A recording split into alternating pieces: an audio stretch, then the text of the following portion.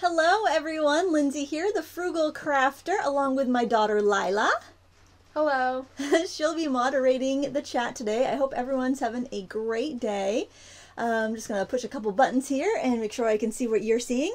If you have a question as we're going through our Happy Scrappy Hour today, all you got to do is type the word question in all caps. That way Lila will spot it and ask away. There are probably some other moderators in chat. They usually hop in there from now and again, and they may be able to answer your question, but if you type question in all caps, then Lila can spot it and ask it to me here. And if you're curious, that's Lila right there. Maisie moderated last week's chat, and that's my daughter Lila.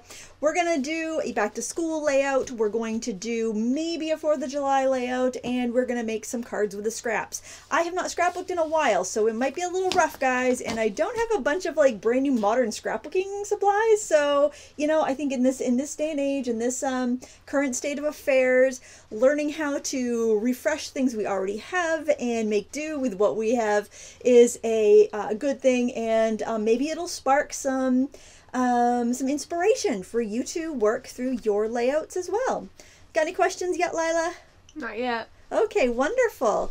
You can type in where you're watching from. I saw my friend Tracy from Florida is there. We actually scrap together in like real person. She's from this area, so it's nice to see her and Jacob in the house and all of our other friends. So don't be shy. Get in the chat, say hello, visit with friends. The replay will be available later, so you can always watch it again if you want to learn some techniques. All right, the first thing I usually start with when I'm scrapbooking is the photos. I find that the photos are the most important and everything else is secondary. When your kids are looking through your scrapbooks, years and years down the line, they're going to be concerned with the photos. Now, some things I do to prepare to scrapbook is I like to work with paper pads. And I go for paper first. And so I found this paper pad a few years ago at E.C. Moore, and I loved the kind of vintage school patterns. Now, a lot of times your paper pads will have pages that you can cut apart and use as embellishments. And I love to do that because it keeps your pages flat so they don't rip the page protectors or they don't damage other photos in your book. So I recommend looking through your paper stack, see what you can find that can be used as embellishments. And also, if you choose your papers first, going by your photos, it's a lot easier to, like if you want to stamp something and color it, it's really easy to match if you've got your papers first. So I went ahead and I pulled out some sheets of paper I really liked. I cut out one of these strips, one of the paper that had strip designs out to make you know, headers or titles. I also cut out all the little cards off of another sheet of pattern paper, so I'd have all that all ready to go. And now I'm going to figure out how I want my pages to go here. I've got two 12 by 12 sheets. I'll be shifting them around so you can see them. And my son here, who will not be delighted that I am scrapbooking a picture of him, but I think he'll be all right.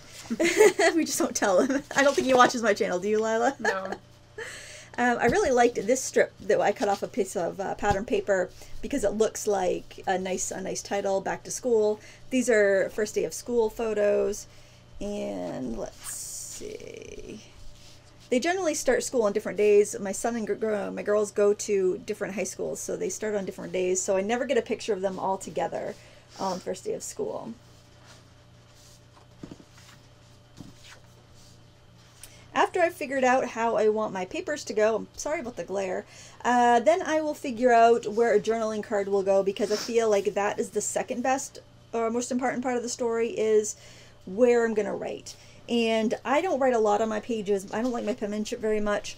So I'll just try to find something kind of small, something with, you know, some decoration that I just have to write a few lines on. I like that. I think that's really bold. It stands out on the paper. So I'm going to go with that. And then I also like to mat some of my photos. I don't necessarily mat them all, but if I don't have a border on it, then I like to mat. And if I have a solid background, oftentimes I'll mat with a pattern paper. Do you have any questions yet? No. All right. I kind of like that one because that's not too busy. It's like a standardized test bubble. And I'll see if there's any direction or orientation to the paper. And this is probably super basic, guys, so I hope you're having a good time hanging out and chatting. I don't know if you're going to learn very much. If you've been scrapbooking for any amount of time, you're probably, you know, you're like, this is remedial scrapbooking, Lindsay. This is a trimmer that I really like. It's the Cutter Bee, and you can still get the cutters for it, so I'm assuming that the trimmer is still available, but it's got a fold-out arm. I like that for my travel paper trimming, but I use like an old X-Acto guillotine style trimmer at home. I find that they're more economical in the long run because you don't need to replace blades. Although this one's pretty good. I haven't had to replace that blade more than a couple times, and I've used this for probably about, I don't know, probably about 15 years, I'd say.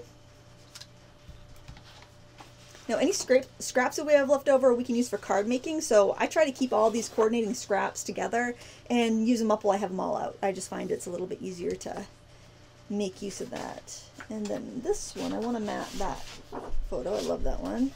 I think I'll use that paper.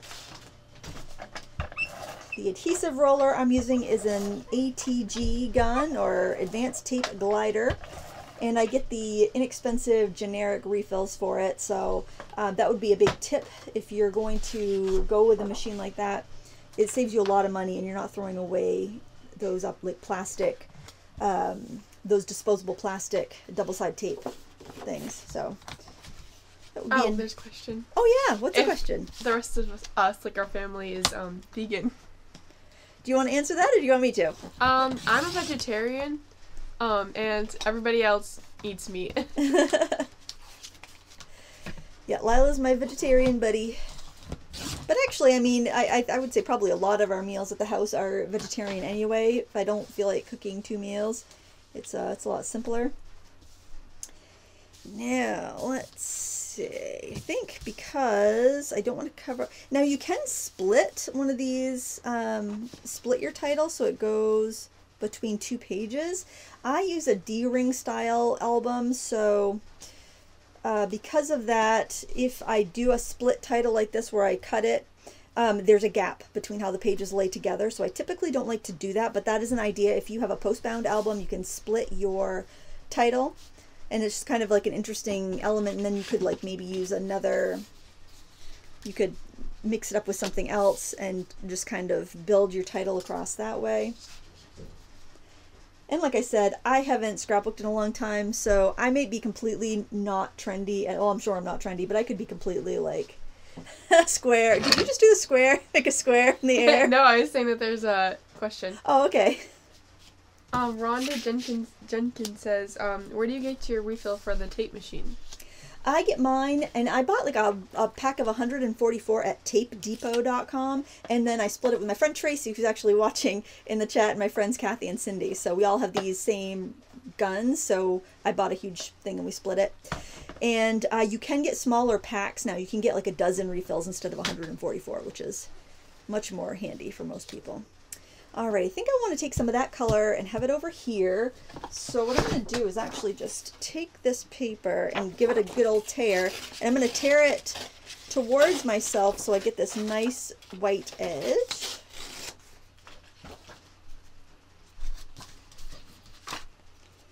Yep, I'm so not trendy. I might as well just bust out the decorative edge scissors, which I still have, and make a day of it. Now, if you don't glue it all the way to the top, you can make a pocket and you can stick things in. So I think I will do that. I'll just leave the top unglued so I can tuck something else in if I decide I want to. How many people do we have hanging out with us today, Lila? 168. Oh, nice. I didn't know how many people would come out for a scrapbooking one, because I haven't done a scrapbooking one since like I think my first ever live stream was scrapbooking. We did like Halloween layouts. And I think that was it. Oh, I kind of like how that's going together. I'm not going to glue down the photos yet. So I'm going to shift over to this page. I could have zoomed out a little bit more before I started, but I thought that I would have a little bit more detail. I could probably go ahead and stick down that header though.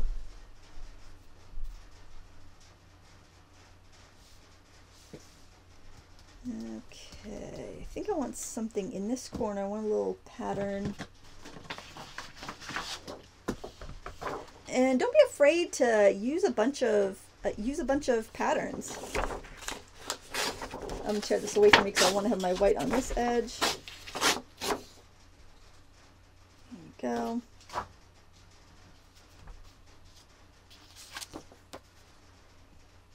I love these vintage school colors.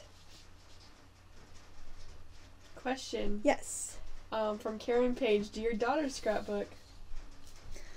Well, you've scrapbooked a bit? Yes, I have, but I haven't in a while, and I don't really know about Maisie. I think you both have at some point. You both have scrapbooks, but I don't think you've done it much lately. Kind of like me. I haven't done it much lately either. Oh, it's too bad. Oh, hey. We got these little alphabet, these cursive. I love those cursive posters. I think I'll do a border across the pages with those. I like that.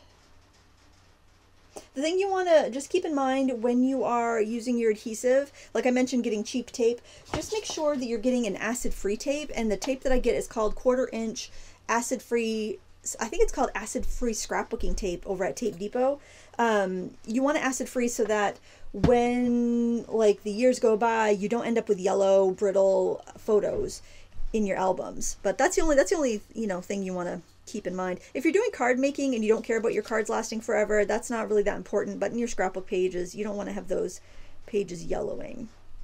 So I'm thinking I might go over these photos with this strip and go under the photos with that strip. I think that might be kind of cool. And I also have some stamps. I'm just wondering if I want to do anything with the stamps. I got this roller stamp that's like an old-fashioned ruler, but I think that I'm just wondering if it might be too much pattern, too many lines, too much, horizontal line. Maybe if I went across that underneath where these titles are going to be, that would look cool. Let's do that. I got another question. Yes, fire away. From Melissa, do you know anywhere to get the sequin selvage with just the holes from stenciling and mixed media in small amounts? No, but if you know somebody who is a drywaller, somebody who does drywalling as a profession, a contractor or something, they have a paper tape that looks just like that. You can actually get a roll at the hardware store, but that would work really well. Let's see. This is kind of textured. What's that? Is our AC Moore being taken over by another big box store? Supposedly it is, although I wouldn't... the way things are going, I don't know how risky companies are going to be. I don't know if companies are going to take a chance with opening many new stores. But that was the plan. Michaels was supposed to come in and take over our AC Moore. I'm getting a piece of foam to stamp on because this paper is textured. This cardstock's textured, so I know I'm not going to get a very good impression. But that's all right. I just kind of want it for some texture anyway. But just having a foam to stamp on, a piece of foam, is going to help quite a bit. And I'm going to get a thick ruler to roll my stamp roller. This is a rollograph. Stampin' Up! Sold these. They originally were by, I think, Clear Snap, which I don't think that company's in business anymore. Oh, I got a gridded mat here. My mat that's underneath everything is by Altenew. I'm going to try to line that up, which is difficult to see down over this, and that way I can maybe line up my ruler a bit. And I just use these with ink pads. You can get cartridges for these, at least you used to be able to. I have no idea if you can still find these. Okay, that was all right. Okay, so it just gave me a little bit of a kind of a ruler pattern. It's grungy. That's kind of what I'm going for with this layout. And I'm going to go ahead and glue down my title strip while I'm at it.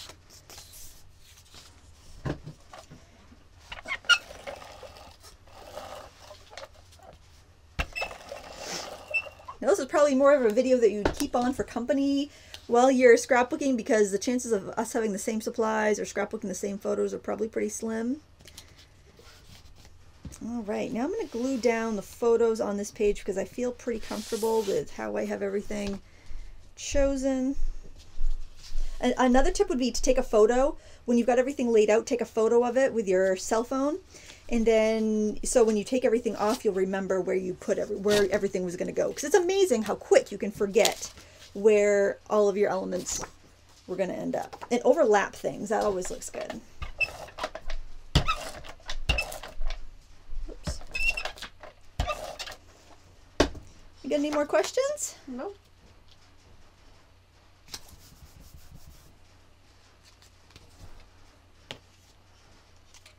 Let's see, that's going to go on top.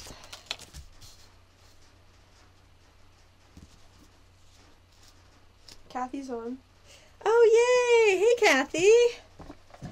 Another in-person, another non-virtual scrapbooking friend. I have actual real people friends. Although we can't see each other during this coronavirus time. Let's see, how high did I want that? I think like that. Now we've covered up a lot of our stamping, but it's there mostly for just some ambiance and texture. Question. Annie Yes. says, where do you get your pattern paper?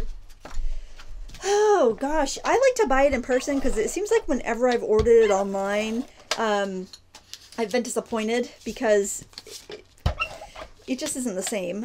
So I used to get a lot of AC Moore. I'd get the packs. Because I'm not too picky, and we don't have any local scrapbook stores around anymore. But yeah, or I would go to Joann's or AC Moore. But if I go to the stamp show in the summer, I tend to get some loose sheets. And to be honest, I find myself making my backgrounds and patterns more now than I used to, and I really like doing that. So probably and I've given away so much paper recently.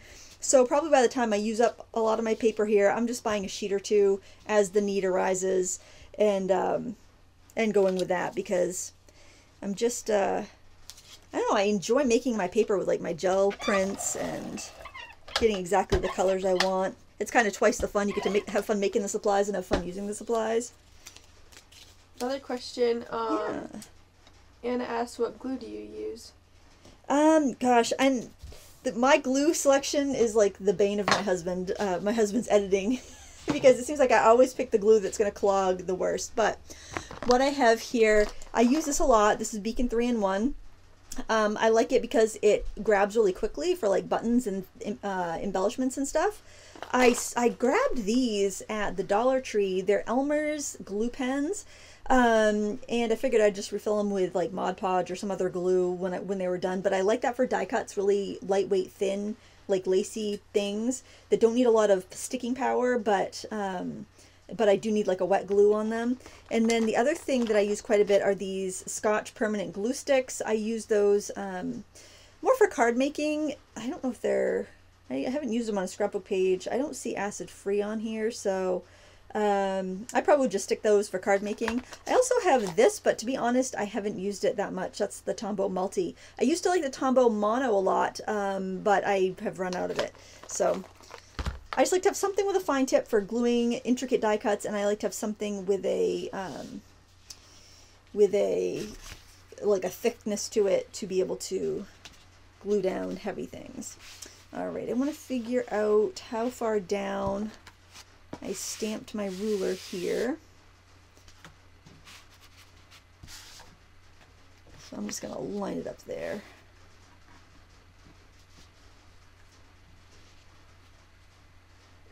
They're also asking if Ask the Crafter's coming back. Oh, well, Kathy's in the house. Oh, Kathy, they're going to put us on the spot. I wonder if Lorraine is here today. I don't have any immediate plans to start up Ask a Crafter. It was a lot of fun. I guess we'd have to do them online through like a web conference now, because social distancing and all. I don't have any plans to it. It was fun. I would like to at some point.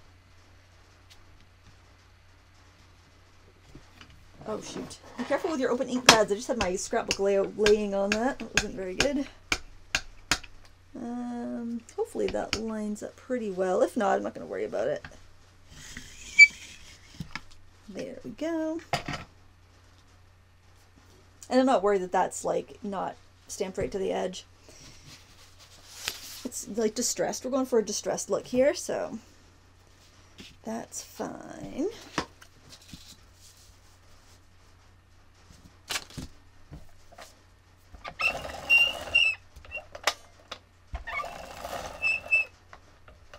I'd love to know in the chat if you could tell me where you get your scrapbooking inspiration from. I used to love subscribing to scrapbooking magazines back in the day, and I'm looking for some scrapbooking inspiration. I haven't done much scrapbooking in the last 2 years because well, I scrapbook every year. I'll scrapbook my parents a calendar, and other than that, I don't do a lot of it. I gotta look at these the way they're gonna be. We have any other questions? Nope. Most people are talking about how they're bummed that AC Moore's closing. Oh, yeah, I am.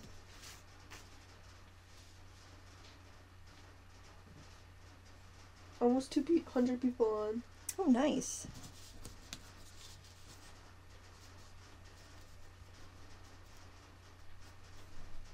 Oh, I haven't glued down that bottom piece. That's why it's all floaty. Tracy says that Instagram has a lot of scrapbooking inspiration. Oh, I never thought about that. That's a good idea. And it's perfect because Instagram layouts are square and most scrapbook pages are square. Oh, another question for you guys. How do you store your finished albums? Because those D-ring 12x12 albums are huge, and I've got one shelf in my living room that's big enough, but I've got more albums and I have space for them. And I would love to know how everyone stores their big albums.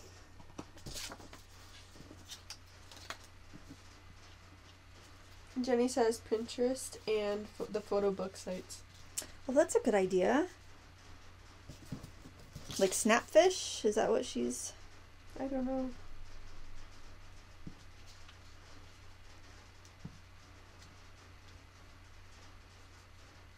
I love to have my photos kind of a little bit off kilter, because then you don't have to worry about having everything perfectly lined up. Oh, I kind of wish... Oh, I'm going to ink the edges of this photo. I kind of wish I inked the edges of the photos, but I'll do this one because it's got that pattern paper doesn't want to stand out.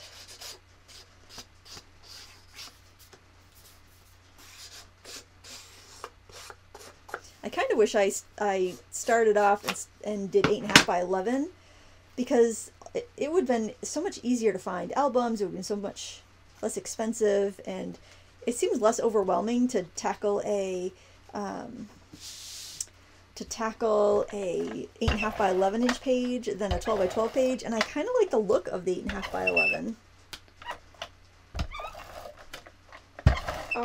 Joe says that his mom stores a lot of her flat and stacked stuff.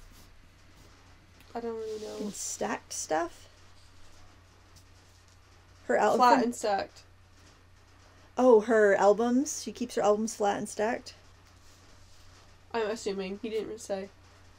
And lots of people are saying Pinterest. Pinterest. Cool. Yeah, I'd love to go on Pinterest. I'm usually going there for, like, organizing ideas. But I think I've organized my craft room to within an inch of its life, so I gotta branch out my organizing.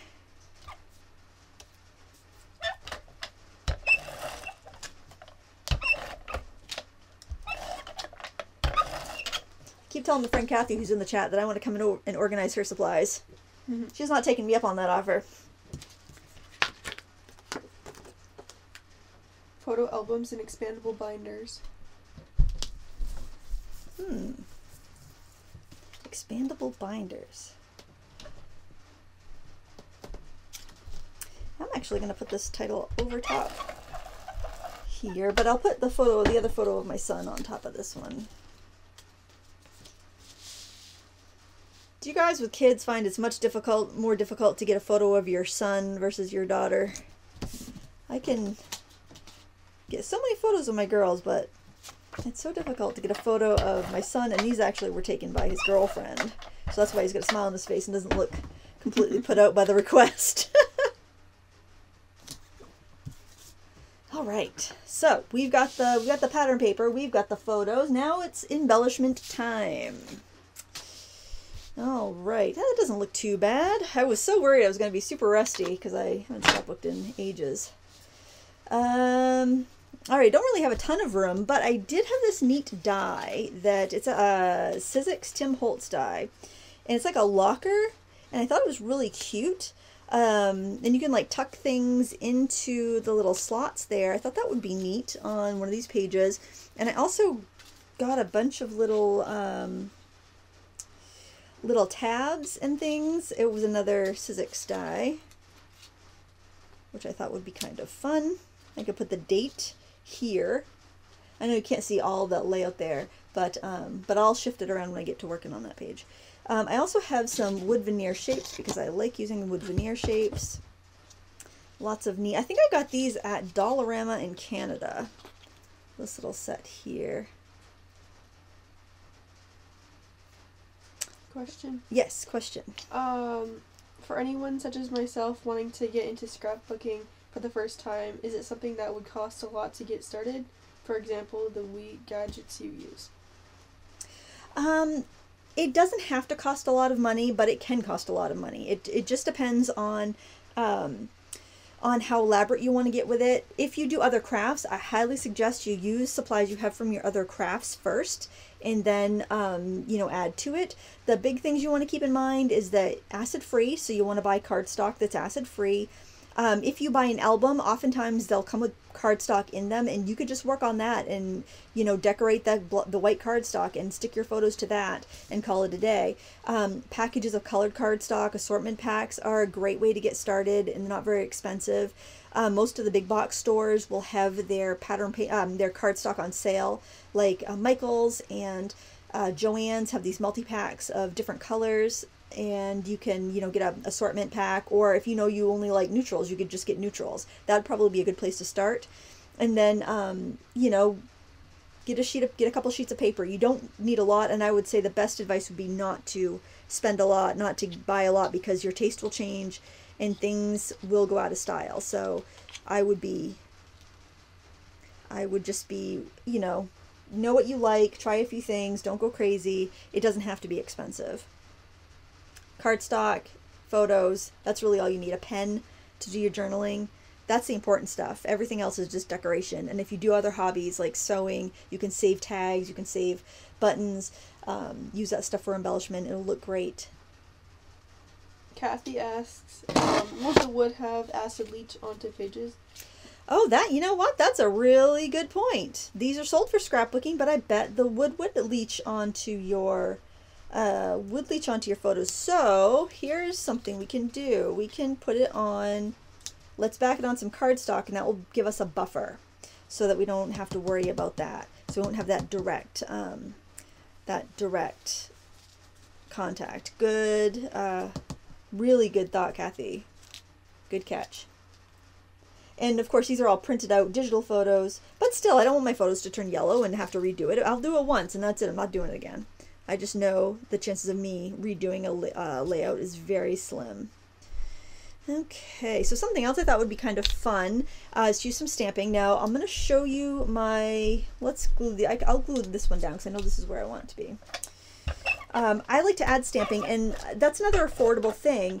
Stamping on its own, you know, stamping can get really expensive, so I don't want to like take anyone down a bad path, but stamping is something that you can use over and over again. So you buy a set of stamps once and you can use it tons and tons of times, like especially something like journaling labels or frames or alphabets.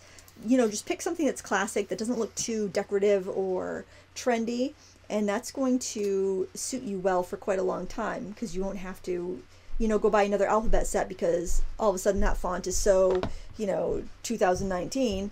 You can get something that's going to last you. Like a typewriter font is always, you know, it's classic, it always looks good. You know, go with basic fonts like that. You can always use your computer fonts too, so you don't have to have stamps if you don't want to. But something that I really like are just like kind of basic stamps. Like this is a library card, and I thought that would be really cute to tuck in the pocket there. I think I will go ahead and glue this down. I think I'm going to have to go with a skinnier double-sided tape. I'll use the score tape, which is also acid-free. Carmen asked, do you use any of your electric cutters to scrapbook? I do. I'm not today because if I was going to use them today, I would have pre-done them.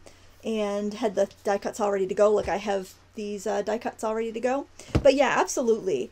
Especially for titles, because I used to do letter stickers a lot, but I would always like end up with these random letters left over that I couldn't use and spell anything. So like I'd buy a pack of letter stickers and I'd be lucky to get 1 or 2 titles or 1 or 2 scrapbook pages out of it before I'd have to either mix and match my letters and do like a ransom style title or just chuck them because I couldn't spell anything.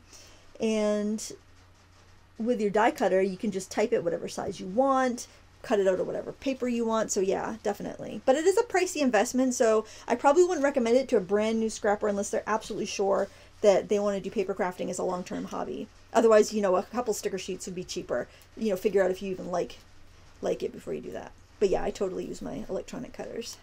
Another question is, what's a good affordable scan and cut machine? I have, and I can only speak to the one I have, which is the model CM350. It's a Scan and Cut 2 CM350, and I really like that machine. It, where did I have that? I'm trying to remember. I like that. It does everything I need to do, but I'm just using it for scanning and cutting. So I stamp something, and then I put it through the machine, and it cuts it out for me. It doesn't have a really big learning curve, but it also does a lot more than what I do. But I have an old Cricut that I hook up to my computer, and I cut things that way when I need to use that. The Cricut that I have, I no longer support that company because they, I don't know, I think they did some pretty sleazy dealings in the past, and I don't want to purchase any of their products anymore. You can do whatever you want, but I have to say those original machines still held up really well. And I use my old Cricut Expression with a software called Scal 2. You might be able to find a version on eBay, a physical disc to buy on eBay, but they bullied that company along with a couple other companies to stop selling software that would allow you to cut what you want from your machines. So luckily I got that software before the embargo happened, and that's what I use. So anytime I want to design an SVG file or cut a clip art or cut one of my computer fonts, that's what I use. And it also conserves my mats and blades for my scan and cut because the mats and blades can be more expensive. Melissa asks, what does a scan and cut machine do, and can you put pictures in it and cut it out, or it just dies? You can put whatever you want in it to cut it out, but it's going to cut out things like if I put a photo in like this, it had a really distinct border, and I said I wanted to cut it out with a border, it probably could find the edges and cut around it. But it's best for like if you have a large stamp collection like I do. Like I could put this, this is really easy to cut out, so I'm just cutting it out by hand. But I could put this in my machine and it would cut around the perimeter. I could either have it cut right on the line or have it cut like a border however big or small I want. And the reason I like it is because I think I paid about $2.50 for the machine because I got it on Black Friday. And I have so many stamps. So basically I have dies for every stamp I own now. And I can say whether I want a border on that cut out or if I want a... if I want it to cut right on the edge, because when you buy physical dies, for one, they're expensive, and they're only going to cut one way. So that way you have all that versatility, and for one price. So, you know, I can still have cutouts for all my dies, but I never have to spend another penny on it. So I like that. It's kind of a big upfront investment, but it's a smaller investment as time goes on. Ooh, I like that, but it's not enough contrast. Let's try that. Ooh, that works right there.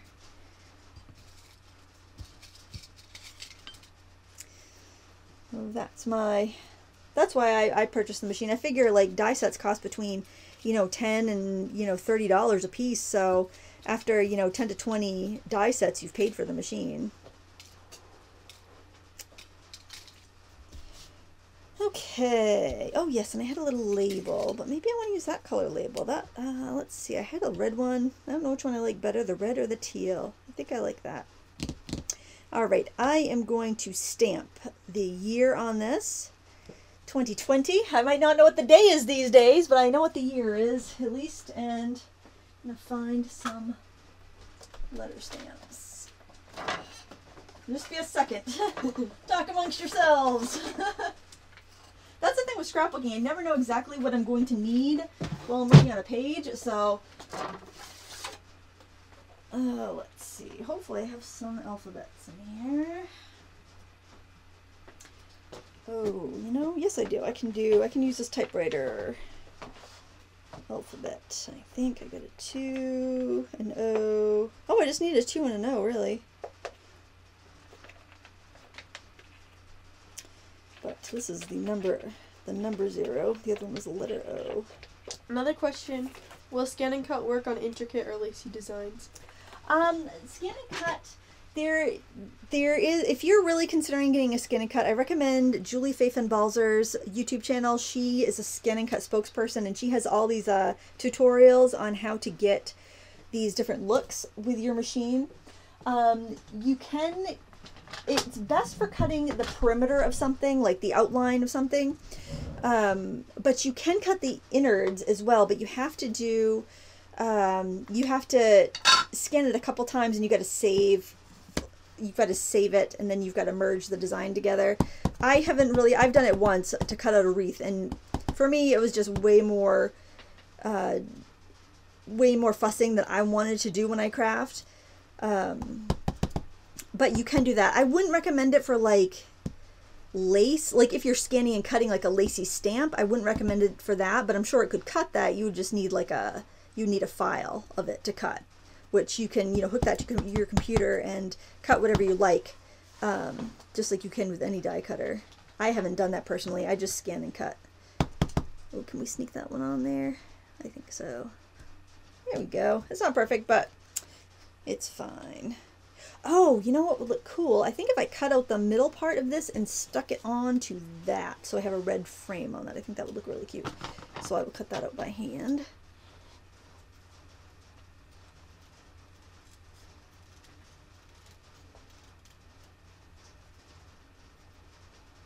And there's other scan and cuts. There's I just have mine's like a kind of like a cheap version.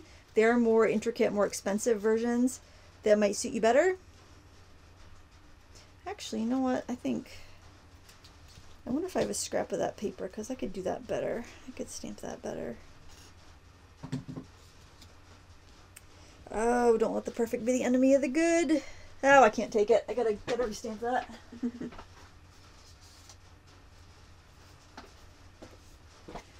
I'm going to trace this and restamp it. And then cut it out. Gosh, you'd think I'd have a pen in this joint. Lila, can you pass me maybe like a teal double-ended marker? Is this good? Yeah, I think that'll work. I was gonna say a water-based one, but I think this will be fine. Okay. And I don't recommend you work right on top of your layout when you are doing something like this.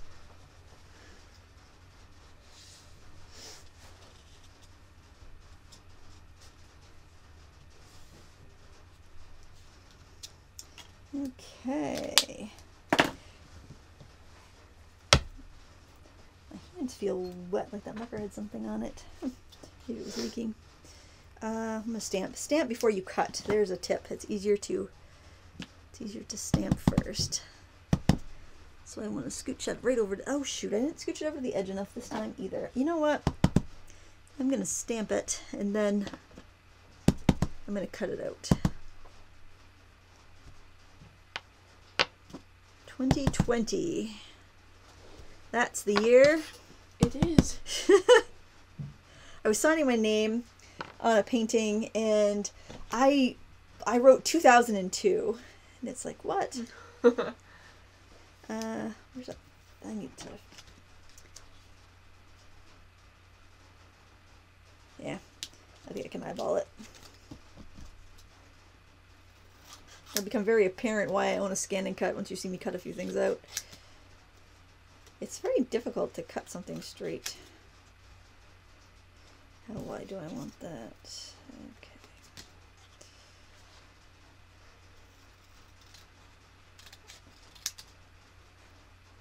Hopefully this will be somewhat straight. Always cut it a little bit bigger, and then you can kind of shear off the excess. Okay, the edges look good. I need to cut the top and bottom a little bit more.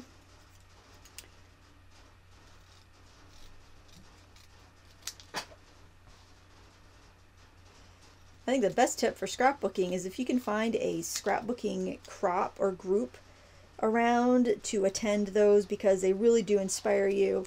And, you know, knowing you have to go somewhere, you know, you're not going to be interrupted, and you'll, you know, be excited to go and share because you'll meet people and make friends, and you'll get inspired by each other's work. And plus, just making that date with yourself to go somewhere really helps you get your scrapbooking done. That's why I haven't done much scrapbooking over the last couple of years, because the group I used to meet with stopped meeting. So that would be one of my biggest tips to get more scrapbooking done.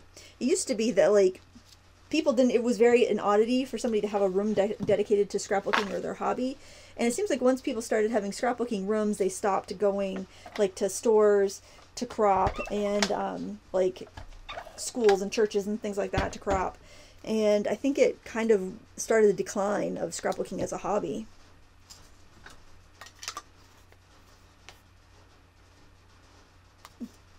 I think I have the wrong swatch on this ink pad. I thought I had brown, but it's actually black. All right. Do you have any other questions? I think this is just about done. I haven't done the journaling. I'll do that in my own time because I'm a very slow writer. But what do you guys think? Does this look done to you? Any? Well, it's going to take a minute, right? Oh, that's right. We got a 30-second delay. I keep forgetting. The little scallop's kind of pretty, I kind of think. Well, maybe I'll cut out a little bit of this scallop and add that.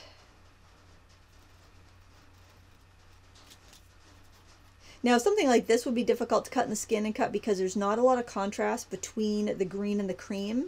But if this scallop was like red or black or something really bold, you could cut that out in your Scan and Cut machine, probably.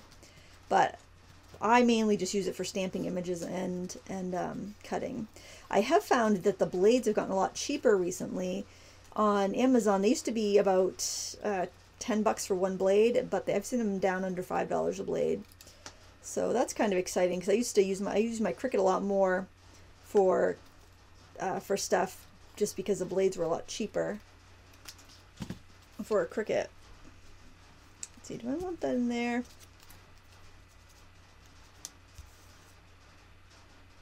Well, I kind of like that.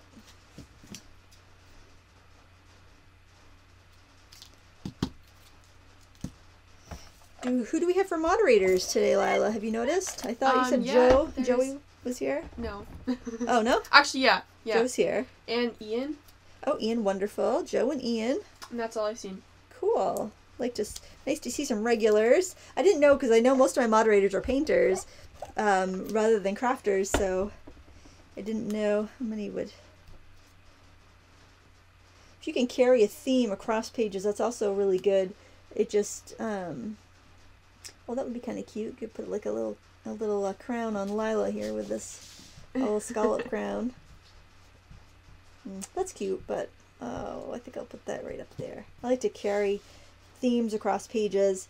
It doesn't have to be really fancy. It doesn't have to have a lot of embellishments. It's really, you know, preserving the memories. That's the important part. Question? Yes. Where'd you get your scissors?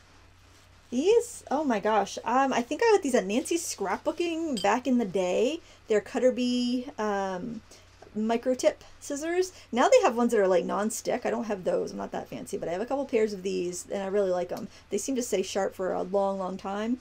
And I do sharpen them in a little Fiskars sharpener, but they stay really sharp and I've used them daily for the last, like, I don't know, 16 years or so. Actually, yeah, 17 years. I started scrapbooking when Jackson was born, and I've been using these scissors ever since the first crop I went to. All right, I'm going to call these done. It's 3:43. Rather than starting a new layout, I think we will make some cards with our scraps. So I have got some card bases. I just took some craft cardstock. I took 2 pieces of craft cardstock and I chopped them in half and folded them in half. And this is the Park Lane paper from Joann's. I like their craft cardstock. The other heavyweight cardstocks, I prefer the Recollections from Michael's because the color's just a little bit nicer and it feels a little bit thicker. And the paper seems a little bit smoother and harder sized. So it just gives me a nicer finish, I think. But but I just, we don't have Michael's around here right now, so I bought some of the Park Lane from Joann's for the cream and white, and I'll use that up before I restock. But just in case you have the choice between two stores, I love the craft from Joann's, but get the cream and the white from Michael's if you have that option. All right, so let's see. We've got these different header strips. I do not have anything planned here, guys. I've got stamps. Well, I got a couple of these that I cut out. Got some leftover die cuts here. We're using up our leftovers because we want to be responsible, crafty citizens. I've got my book of school-themed rubber stamps. I sort my stamping supplies by theme and binders. So this binder is calendar, frames, school, and baseball. So it might seem random, but those tend to be actually things I scrapbook with. So that's why they are all together. And oh, this is a nice one. This is like a notebook page. I will put that on the block. Oh, we got an ABC. I like that too. I'll often like just double mount my stamps when I am working like this.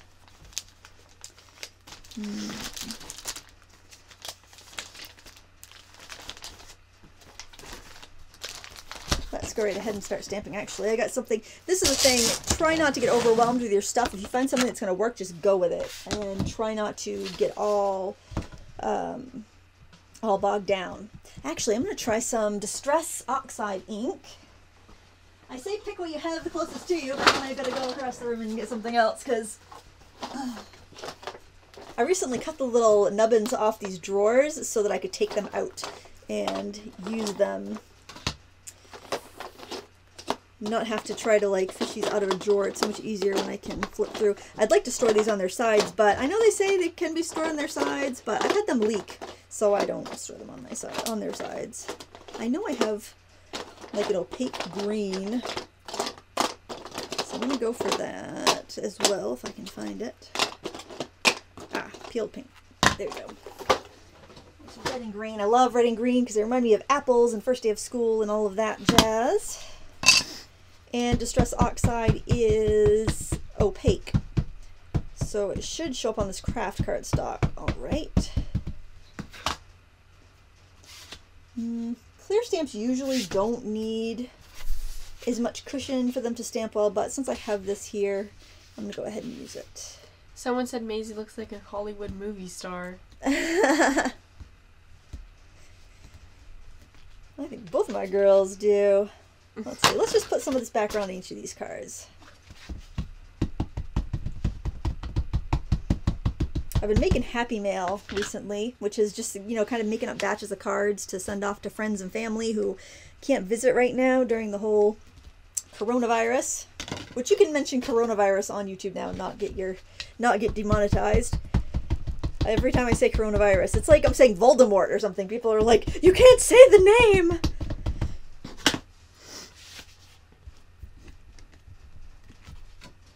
I'm not worried that this is kind of grungy because I'm going to do some other inking. This is all background. Sometimes it's better just to do it rather than to do it perfectly. Just get it done. Have fun. Get it done. I think it'd be cool to have maybe like some stars or something. I could do some stenciling, or it might actually have a star background. Here, got some stars there. I can grab a stencil. I keep my stencils in a big bin. This is just one of those like 12 by 12 bins. They go into those like cubbies. You know, the cubbies you can get at like Home Depot or Target. Ah, stars. I knew I had stars. And oh, navy. Navy blue is a good color. And we'll go back to the first one that we stamped because that one will be a little bit drier. Now the Distress Oxides are neat because you can, let's see, I should get a sponge. You can spray them with water and they get lighter and kind of crusty looking. So I'm going to do that. Question. Yes. Jessica asks, with stamping, is it better to dab it on like that rather than rubbing it? It really depends. I notice like with the felt pads, not so much these. If you have like a drier felt dye-based pad, I find that kind of like rubbing it and then tapping it, you get a better result. The foamy ones, if your pad's a foamy pad, just kind of lightly, gently tap it because you'll get a really uniform result. It just really depends on what you have. Okay, I'm going to do some stars on some of these. So we're going to do this to pretty much all of them. Again, this is background, so don't freak if you get a smudge and it doesn't look that great. I make my little daubers by taking a makeup wedge and folding it in half and hot gluing it inside a chest piece or a bottle cap. My distress oxides are in chest pieces and my regular dye ink sponges are in bottle caps. And to me, they work just as well, actually better than the store-bought ones. Maybe it's just because I've used them more and they're more saturated with ink, but I've had much better luck with these than with the store-bought blending sponges that you can buy. And you probably have some makeup wedges, even if you don't have anything else. It's been really invigorating, kind of like just using what I have and not, you know, knowing that I just can't run out to the store and buy something or order something and have it here quickly. It's been kind of fun to, you know, have less on my calendar and just be able to play and, you know, use what I have. After using an ink, you will need to clean your stencil, which you can do by spraying and, you know, smushing it on another piece of paper, and you can use that background for something else. The reason my stencils look so messy is I don't clean them after acrylic ink, but I do, or after acrylic paint, but I do clean them after ink. Otherwise, this will transfer onto my next project, and I might not want blue ink on my next project. Someone asked why you can't say coronavirus. Because everyone was saying that, well, it used to be if people were putting up all these videos about coronavirus kind of scaring people for views so that they could get like ad dollars. And so YouTube was going to not let ads run on any coronavirus videos, so it would not encourage people to make videos about that. But they realized that, you know, it's part of life right now and everyone is talking about it, so they decided to change their tune a little bit. Maybe I'll just do a little bit of... Oh, isn't that color pretty, guys? Look how good that stands out. It looks so much nicer than my little swatch on the side of the thing. Hey, Lila, can you pass me that lined paper behind you, that scrap? Thanks. Cool. That way you don't get... Yeah, you don't want to get ink on those foam pads, and just fun foam will work just fine. This happens to be a Carabelle Studio stamping pad, but it's just a thick piece of foam. Fun foam, craft foam will work just fine for that. It just gives you a little bit of cushion underneath your work as you're stamping, so your stamp can marry the paper really well. And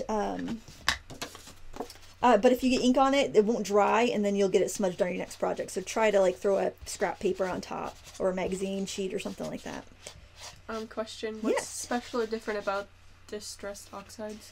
Distress oxides are they're an ink that is reactive with water, just like your regular old distress ink, but they're opaque. They've got a pigment to them, so they show up on dark color, and when you spray them, instead of getting darker where you've sprayed them, well, actually regular distress ink would get lighter when you sprayed them and blotted them. They just have a different look to them. They kind of look like, you know how metal gets kind of oxidized and white, where like where it starts to oxidize and rust. That's kind of what this does. Oh, that's the appearance that it gives.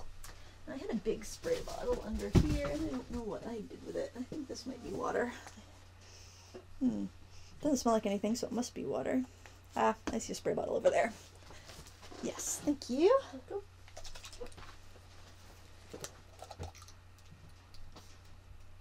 Question: do you have to heat set distress oxide? No, you don't, but you might want to do like a little bit of glaze on top of them. I should actually start with this one here that I did first. You might want to do, and what I found, actually, I found a really cheap fix instead of microglaze. So microglaze is basically a wax that you can put on top of distress ink or any other thing that could be damaged with water. So like if you were making a postcard or something and you want to mail it off and you're afraid it was going to get wet and messed up. I found that like the wax, the chalk paint wax, you can use pretty much the same exact way. I was just experimenting that with a card today. That video will be up next week or the week after. It was another Happy Mail batch card that I was doing, and I was making postcards, and I waxed them, and they worked really good. Actually, I've got them somewhere. I'll grab them. Remind me to grab those cards and show them to them. I'll show them what the wax looks like. Okay. It actually brightens the Distress Oxide color too, which is nice because I prefer a brighter color. And actually, probably if you misted the whole thing, it would kind of lock the color down, but then it would also lighten everything. So you probably wouldn't want that. It looks nice to have some of the colors lightened and some of them darker. So now I am going to blot these off. Can you pass me a paper towel? Thank you. This is really fun. I have no idea how these cards are going to come out. I don't really know what I'm going to put down next on them, but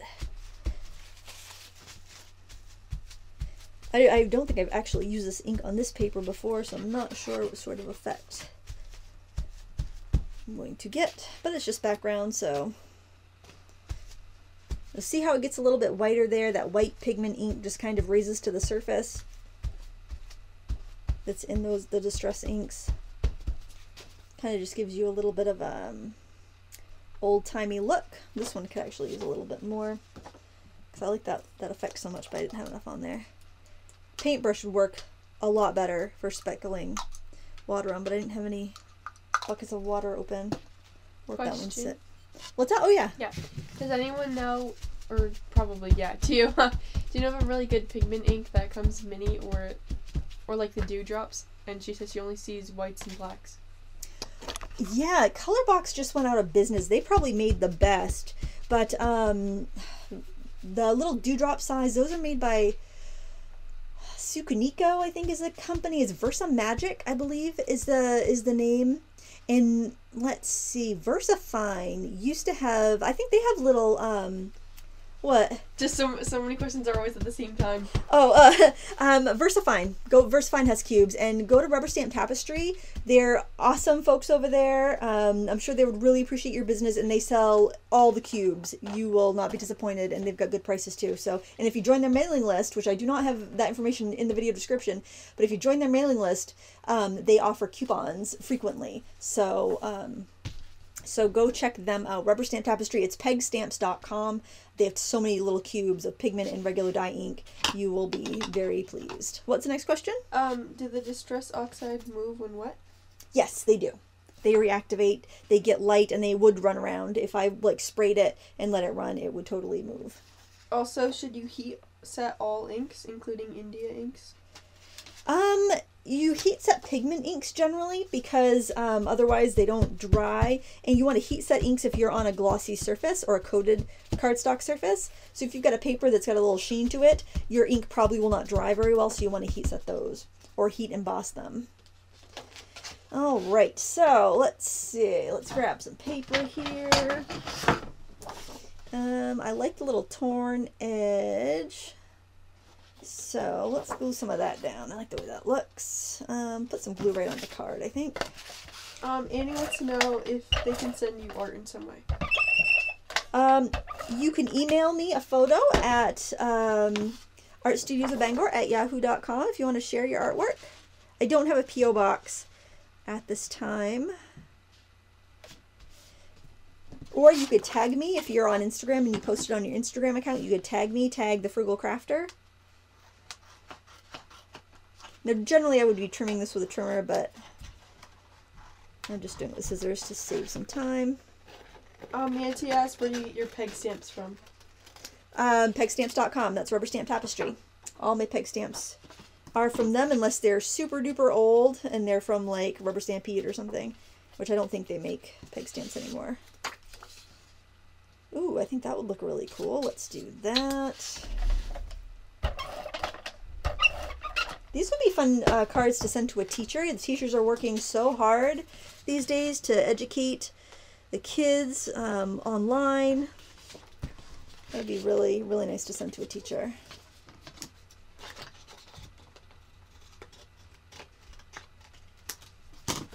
Peg stamps are a great way to get into stamping because there's oh, that's really, I didn't realize how bright that color was.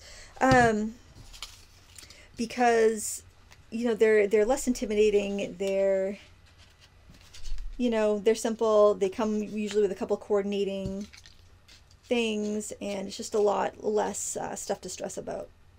Alright, I'm going to do a few more, just start off a few more cards, and then I'll look at my stamps and see what I can do to embellish. It'll be a little quicker to do it this way. Yeah, we could do the same thing with that. Why not? We don't need to reinvent the wheel every time.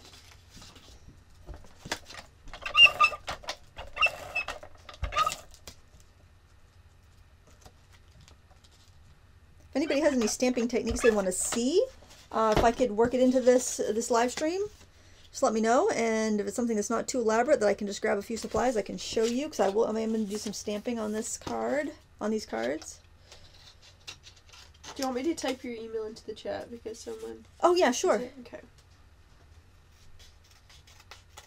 I thought I had it in the video description, but somebody checked and said I didn't. I had to go weed some stuff out because I couldn't fit as much stuff as I wanted to fit. You're limited to how many words you can have in the video description on YouTube.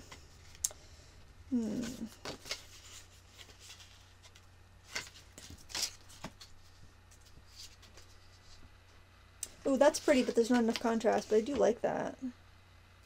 You know what? Maybe it would be enough. I don't know. Is there a code that they can use to get credit for you sending them to peg stamps? There might be a comment box, and you could just say Lindsay sent me. But if you go on my YouTube channel and look for the last time I used the peg stamp video, there may be a coupon code in there for you. I think it was like Lindsay, but it might have been Lindsay something.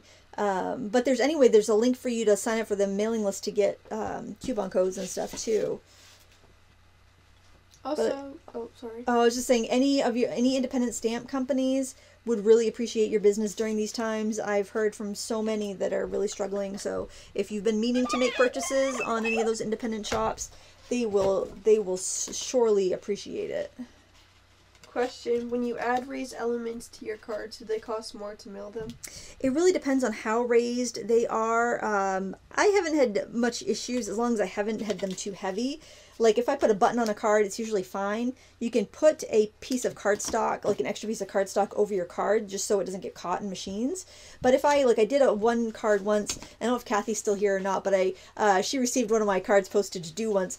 It was I had a tree, and I had filled the top of the tree with buttons, and so it made the card heavy. And then everybody that got this invitation, or I don't know, I think it was a thank you note, after a birthday party, got their thank you note postage due, so they had to pay to actually get their thank you card, which I was mortified about. But oh, I think that's gonna look good. Two different people said it's either 1/4 inch thickness, and another person said 1/8.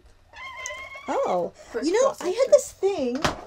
Oh, you know what? I think I have it right behind me, actually. It's like a little guide from the company Green Sneakers, and it's got a slot in it. I think you can get them from the, oh, I can't see it right now. I think you can actually get them from the post office, and it has like a little, it's a guide that has some slots cut into it, and you can see if your card will fit.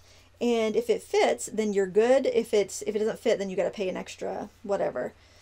But I think it's like 1 ounce, and I know they don't like there to be big jumps in thickness. If it's fairly smooth, I think the machines can handle it. Question: Can you show us how to make a 3D card? A 3D card. There's a lot of 3D cards. I would need some more information.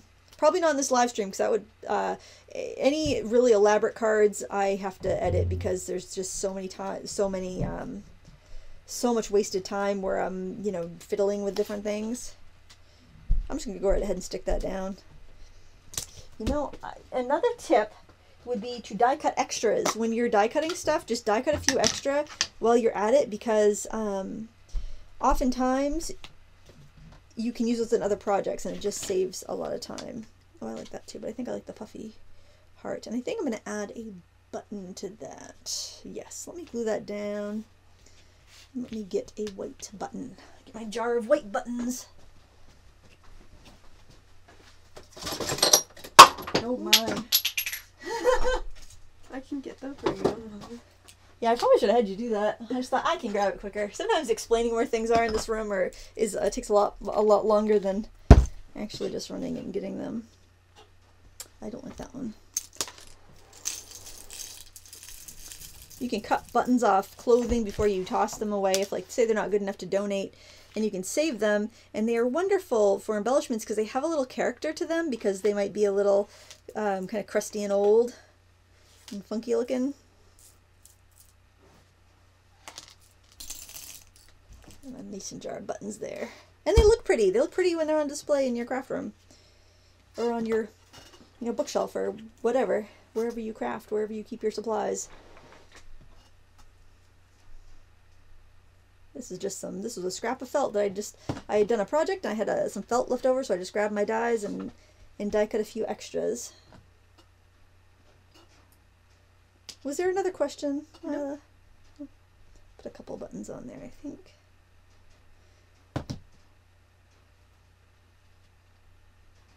Yeah, don't get too fussy about your crafting. I mean, there's so many beautiful cards online. I know it can get kind of overwhelming to see those gorgeous creations and think that everything you do has to look like it, belongs in a magazine, but it doesn't. The important thing is that you have fun and that you're sharing, you're sharing with people you care about. That's what scrapbooking is all about. And card making. Oh, I think I should have just left it with one button, but 2 would just be weird, so I'm going to put 3 because it looks like eyeballs. There's a question, I don't know if I really understand it, but it says I want to send more snail mail to my nieces and nephews right now. Especially, question, what is not lame to 10 and over? What is not lame to 10 and over? I think you should answer that. What would be cool? So she's got nieces and nephews that are 10 years old and older, so tweens and teens. What kind of card would you like to receive? Oh, I don't know. I feel like everyone's different. Yeah. Well, you wouldn't think it was lame anyway, would you? No, I wouldn't. I think anything would be fine, and they would appreciate it. Yeah, especially if they have interest. If you know their interests, you could... like if they like a certain animal. Right. Or even like if they're a fan of a certain movie. Wow, that glue is already set up. That's how fast that Beacon 3-in-1 sets up. It's already grabbing. Is your critique club on your blog? Yep, if you go to my blog, look on the left-hand side. If you're on desktop, you'll see that there. Also, there's a link in the video description under the video. This says, like, for more classes, visit, lindsayweirich.teachable.com, and that will take you to the main page of my Teachable School, and there is, you can see all the classes I offer there. And if you use the coupon code NOFOOLIN', you can save 50% off any class through the month of April. So if you are looking to get some art training, you can check that out. Now this would be a good place to like tuck a little card in.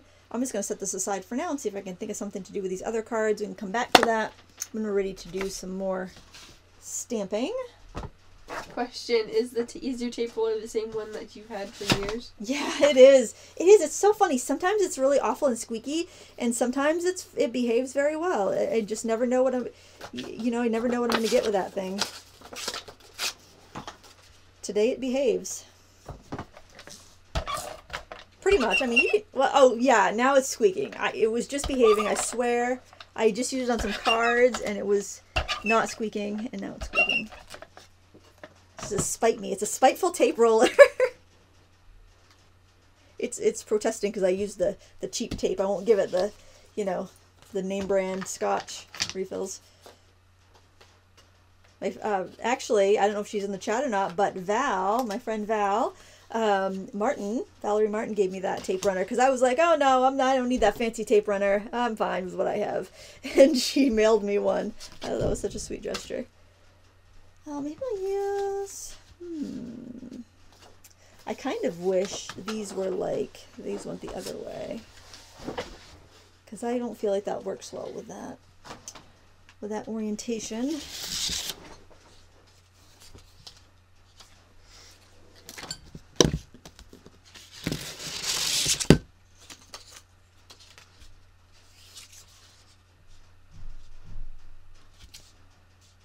What to do?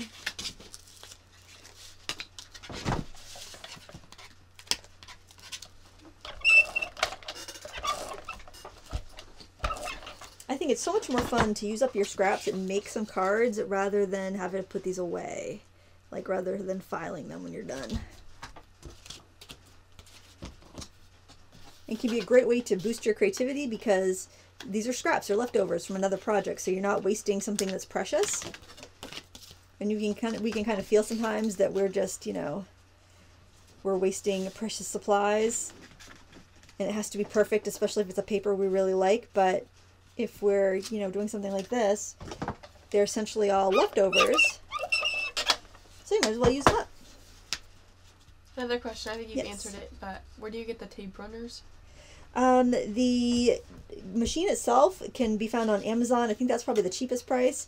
But the refills I get from Tape Depot.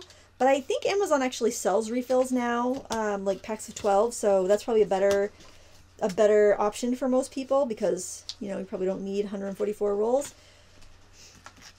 But I got mine from Tape Depot. And I think I paid about $1.12 a roll. And I split a big pack with friends.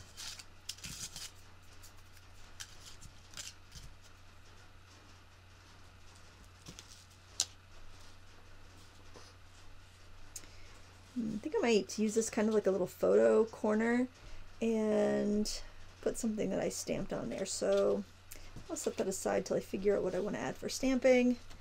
Did I do all the backgrounds? I'm only seeing 3 cards. Oh, no, here's the other one.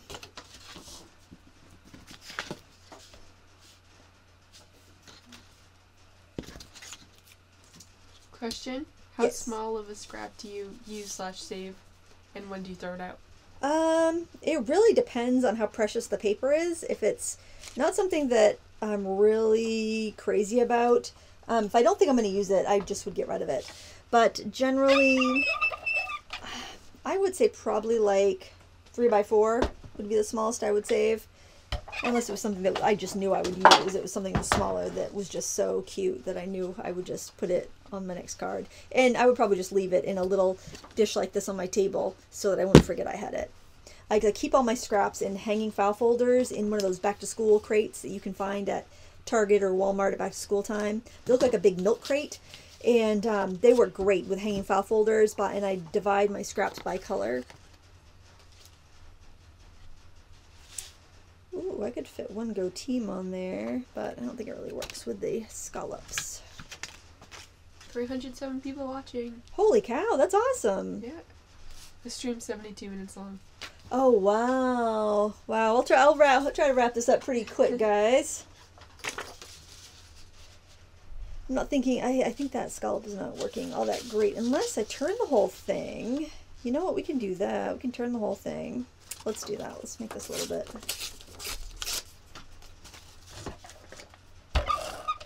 There's no rule that says our letters have to go the right way.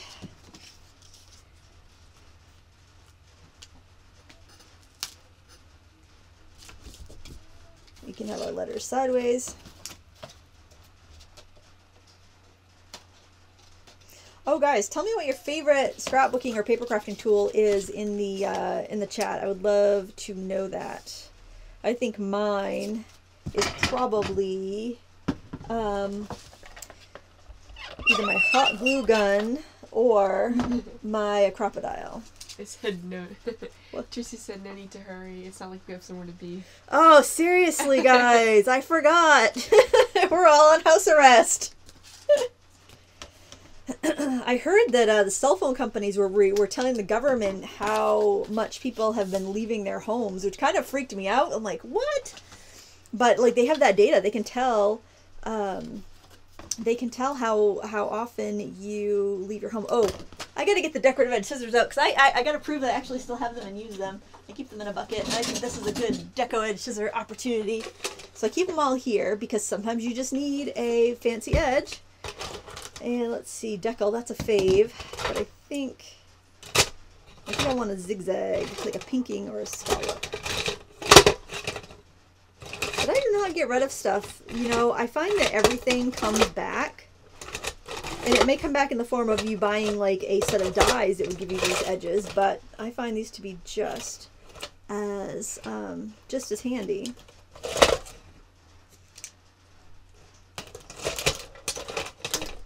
Was there another question, Lila? Did I miss that? Nope.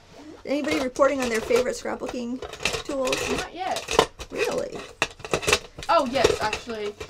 Someone said the Vagabond die cut machine. Oh, I don't have that. That's an electric one. I've been curious about those electric machines. I'm still using my old teal Big Shot. It's still going strong. Where am I pinking? There's corner rounder and ATG and Fiskar trimmers.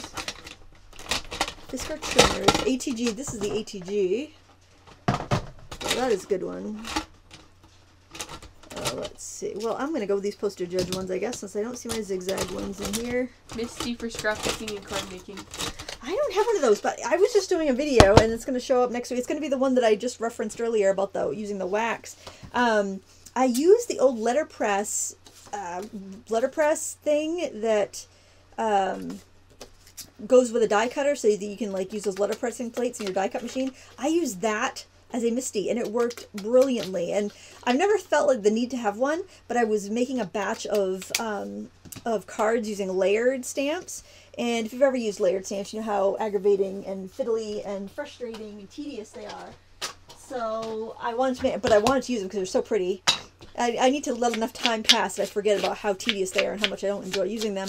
But anyway, I used the letterpress thing, and it worked great.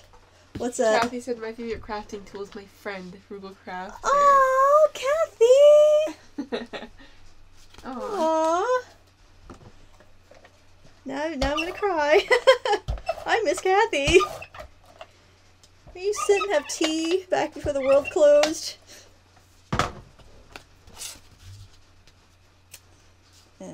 Yeah, I'll stick that. I pretty much covered up my background, but that happens sometimes, you know, you end up covering up all that stamping you do on the front.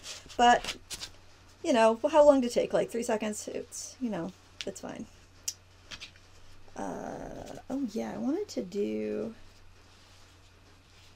maybe tuck that under there and glue that heart. Oh, that doesn't really fit.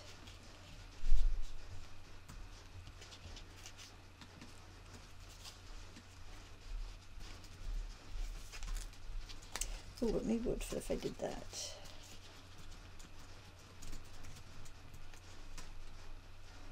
I kind of like that. It's not really a great design, but I kind of like how that looks, so I'm going to glue it down.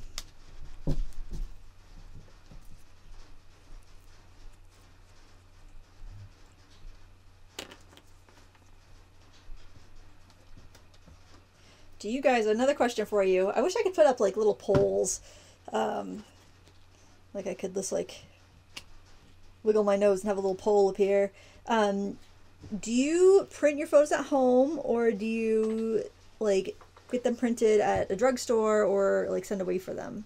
Because I've been printing mine at home and I haven't been very happy with my prints lately, so I'd love to know. And if you have a printer that you recommend, please share that as well, because my printer is, I think, about 14 or 15 years old, and it's on its last legs. Lots of people were saying that they really like the Vagabond too. Oh, okay, neat. Something to think about when my Big Shot finally kicks the bed. Misty. Those are popular. Someone said Sharpies. Sharpies. Nothing wrong with a good Sharpie. Ooh, I think I want a teal. Most people are saying print at home. Print at home.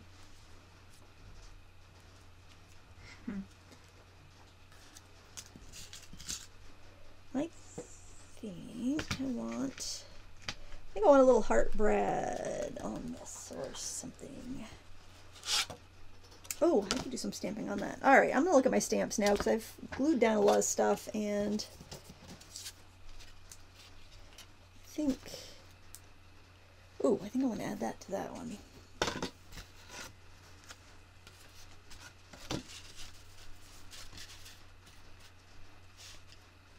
Yeah, I'm going to put this one down here.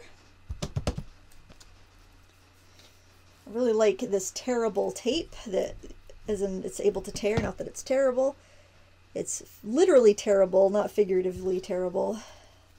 I have a few people saying that they go to their local store to print. Yeah. What does it cost to get photos printed away, like at a store? It should be like 25 cents a piece. I don't know if that's high or that low, or Or what? It's been so long since I've had anything printed out. There's a question. Have you tried faux memo? Is that what? I don't know if that's how you pronounce it. It's a printer.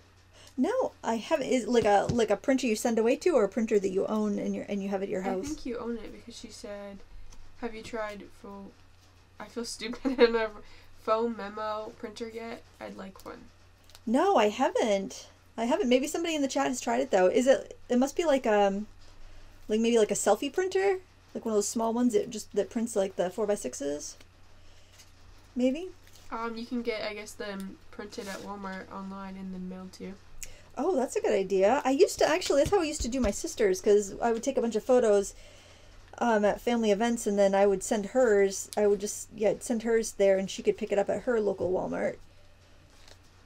But I can't remember the last time I've printed anything for myself there. I remember taking my camera card back in the day and just like going there and having it printed.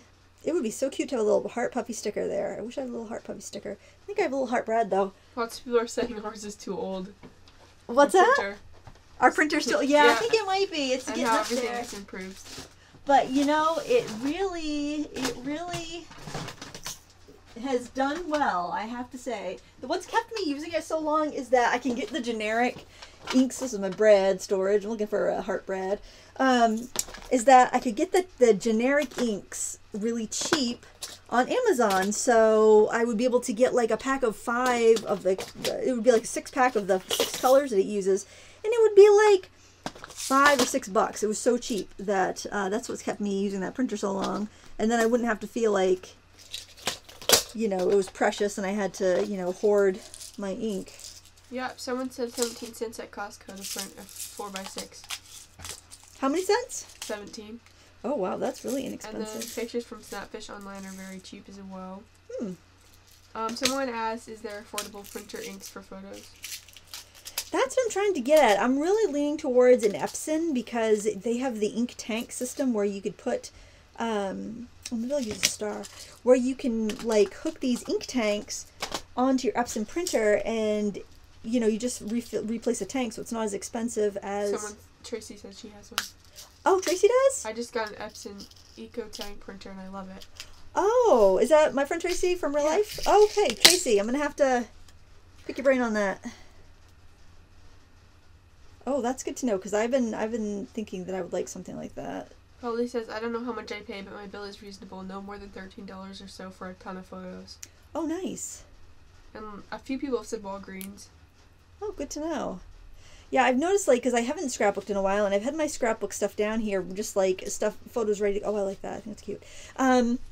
Ready to go, and then I noticed some of the photos that I printed, the ink has, like, gone fuzzy. It's like the photos are fuzzy, so I'm not going to bother scrapbooking them.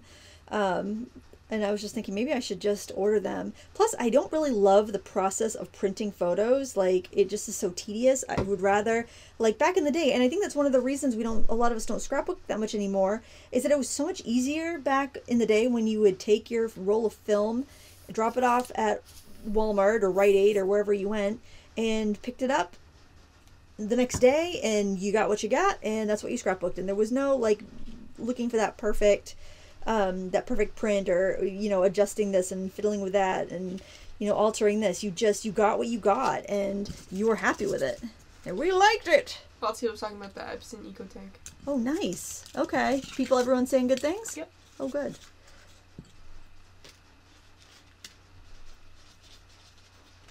Oh, well, somebody said theirs died right after the warranty expired. Oh, bummer. That stinks. Well, that's what happened to that photo printer we had, the HP, is that we had got it and it died right after because it was a Christmas present, so my husband had bought it, but we hadn't actually used it, and then it was like a year later from the purchase time it died. But luckily in the state of Maine we have the implied warranty law, and so that's like if you sell something in Maine, you have to agree that to replace it or repair it if it dies within its normal expected life. A lot of people don't know about that law, but it's fantastic. It's really saved us on a couple of big appliances. And so they gave us a refurbished one, and that refurbished one has lasted us 15 years. I really want to make this star work, but I think it's too repetitive. Almost 400. kind of. Almost 400. Holy. Kind of. There's 370. 370. That's awesome. That's funny. I didn't know if anyone would come to a scrapbooking one or a crafting one. I thought that, you know, it would be. I wish I cut that out of yellow, but I don't want to. I don't want to stop and cut something. I'll just leave that there and remind myself that I want to cut it out of yellow. Or I could trace it on some paper that's yellowish. Do I have any scraps that are yellowish? Yeah, I'll revisit that off camera. Maybe cut that out of yellow. I'll probably just leave it the way it is because I'm not that picky. All right, now I want to do anything else with that. All right, I think it's time to look at our stamps and see if we want to add any stamping. I think I'll stamp out a couple library cards for those guys because I think those are really cute, and I still should have that on a yep, I got that right here on a block. Oh, something else. I've got this little notepad here for the inside of the cards because these craft cards, they're kind of dark. So if you stamp on, like if you stick a piece of paper in there and write on it, you've got a couple of benefits. One being that somebody can take that paper out and reuse the card and then mail it to somebody else. So I really like that. It makes your crafting go a little further. And Rubber Stamp Tapestry has a set of stamps that are all about recycling the card, like reusing the card, sending it to a friend, you know, taking out the card on the inside and sending it to a friend. So if you are going over there to look at those mini ink cubes, I would also take a gander at that stamp set. Actually, I can show you. I got it right here. It's called, what's the name of it? It's Handmade with Love, and it has all these different sentiments like, I was lovingly made, before you throw me away, you have my permission to regift me or tear me apart and rescue me to create something new. This card was handmade to be reused. Remove this note and send me on to someone you love. So it just basically gives people the idea to use the card again, and I think that's really nice. Okay, I am surrounded by supplies, and I don't see my little thing of white scrap. Oh, here it is. I keep my scraps, like when I have white and cream scraps, I put them in this coupon organizer, and that way whenever I'm like stamping, I have bunches of little, you know, little scraps that are perfect for just stamping one or two things. So there's another tip for you. I hope these tips are helpful. Everyone's saying they like watching you. Oh, good. You get lots of compliments on the cards. Aw, thanks guys. Okay, well, I could use pretty much any dye ink for this because this is going on the inside of the card. I don't know how well the Distress Ink is going to do on this cheap clear stamp. This is really, really old. It's by, oh gosh, I'm trying to think of who this was by. It was from a craft store. It was very inexpensive. I'm just doing these for the insides of the cards so I have something to write on. Maybe it was plaid? I don't know. Very inexpensive. But generally, Distress Inks do not work well on these stamps. But it's fine for just to have something to write on, I think. Question, is there a clear library book card stamp? Oh, I'm sure there is. Just Google it. I'm sure someone's got one. If not, I might even have one. I don't even know. The one I have is by Technique Junkies. It's unmounted. But I'm pretty sure I've seen them in like sets of like school themed stamps. Everyone's having fun. Oh, good. Hey, Lila, would you peek in that second drawer down and see if I have any school themed washi tape? Or something that would go with these cards just so I can stick these little inner cards. School themed. Yeah, anything school themed or vintagey. Lila is not looking at the screen right now, so any questions that you ask, well, if you could just keep your... What's that? Cursive. Vintagey writing. Yeah, does it look like it would go with these colors? Hold on, I can't see. If it's a neutral, I think it'll be fine. These two look good. Oh, yeah. Yes, I'll use this newspapery one. That will look good. So this is what I'll do. I'll just stick in either a scrap of paper with a really light pattern on it, or I'll just a plain piece of cardstock, or the back piece. Like if I've got a scrap, I'll flip it over. Like anyone's gonna, well, I guess they would look at the other side if they took it apart to, but, you know, unless you're sending cards to the Queen of England, I really wouldn't worry about things too much. Can you repeat the name of the stamp set by By Rubber Stamp Tapestry. Yes, and again, it's pegstamps.com is the website. It's called Handmade with Love, and it's a clear stamp set. So I just think it's really cute. And it's got a little like couple little recycling icons on there. I'll probably stamp the little recycling icon on there because I don't have a lot of space to do the whole sentiment. But a lot of people tell me they keep the cards that I send, and I know I keep, when somebody makes me a handmade card, I keep it, but I don't expect anybody to keep a card that I've made. And if it's, if it gets an extra use out of it rather than going directly to the trash, I would definitely prefer that. Because even though, we use materials to make cards, and, some people would say, it's better just to send an email because then you don't have as much of a carbon footprint. I think that this is an instance where it's worth sending something physical, especially if it can be reused. But a lot of people keep it, And I know scrapbookers that actually keep the cards and use them as decorations in their scrapbooks. So, oh, this one goes the other way. I don't know if I have room to put that in there. I think so. I'll trim it out a little bit. Or I could use... I'll use this.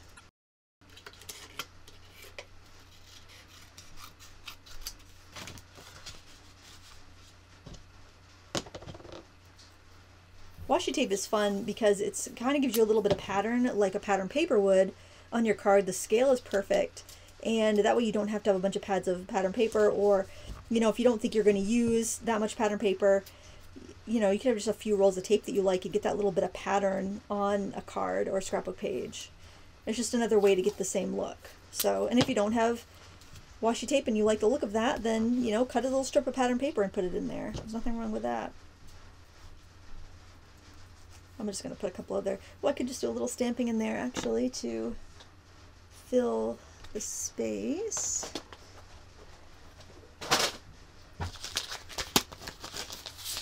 What was the name of the stamp again?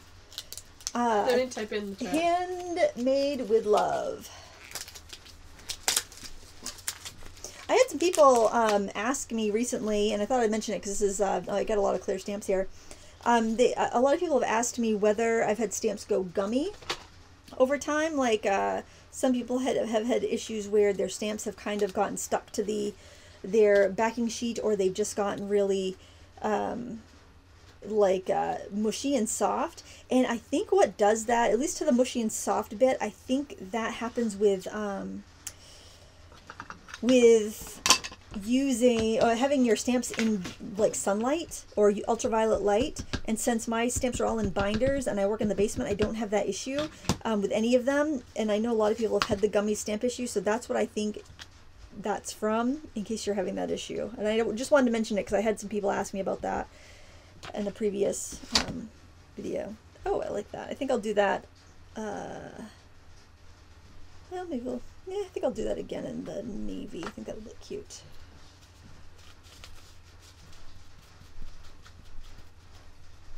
Faded jeans.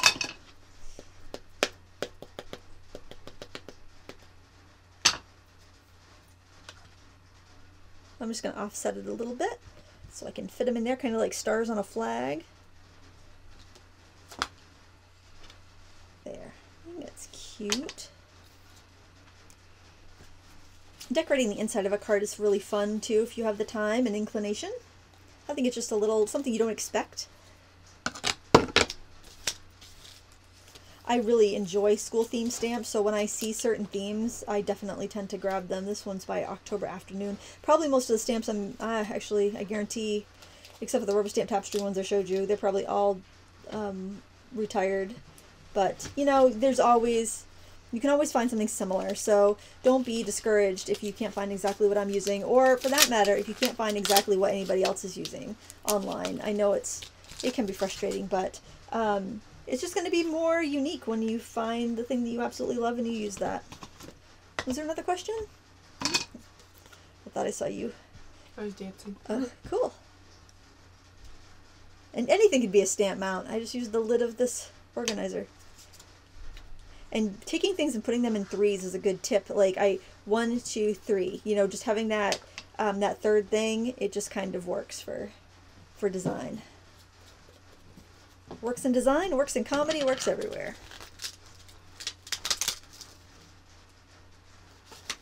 Question, have you ever lost your favorite stamp? Or a favorite stamp? Oh, good question. I probably have. Let me see. It's not coming. If I have, it's not coming to mind. But it does seem like something like that would happen. I have had regrets of not buying something when I had the chance, and then that's kind of similar. I don't think I've lost. I'm sure I've lost something and then been rejoiced when I found it again. I don't think I've ever lost anything for good. Let's see, two people have asked where you get your decorative brads. Joann's is a pretty good selection, or at least they used to have a really good selection in store. I'm not sure about Michael's because we don't have one nearby, and I don't remember what their situation is. I kind of think I want to add another little stamp on that one. Paper Wishes, there was a catalog, Paper Wishes, I don't know if they still send out a catalog or not, but they always had a lot of really nice brads that you could order. Hot off the presses, like, I wonder if I could stamp over, I'm going to try to stamp over all those layers. That might be a mistake, but won't know unless you try. So since this is a detailed stamp, I'm going to try to get it to go over a couple layers of paper. I'm definitely going to use foam.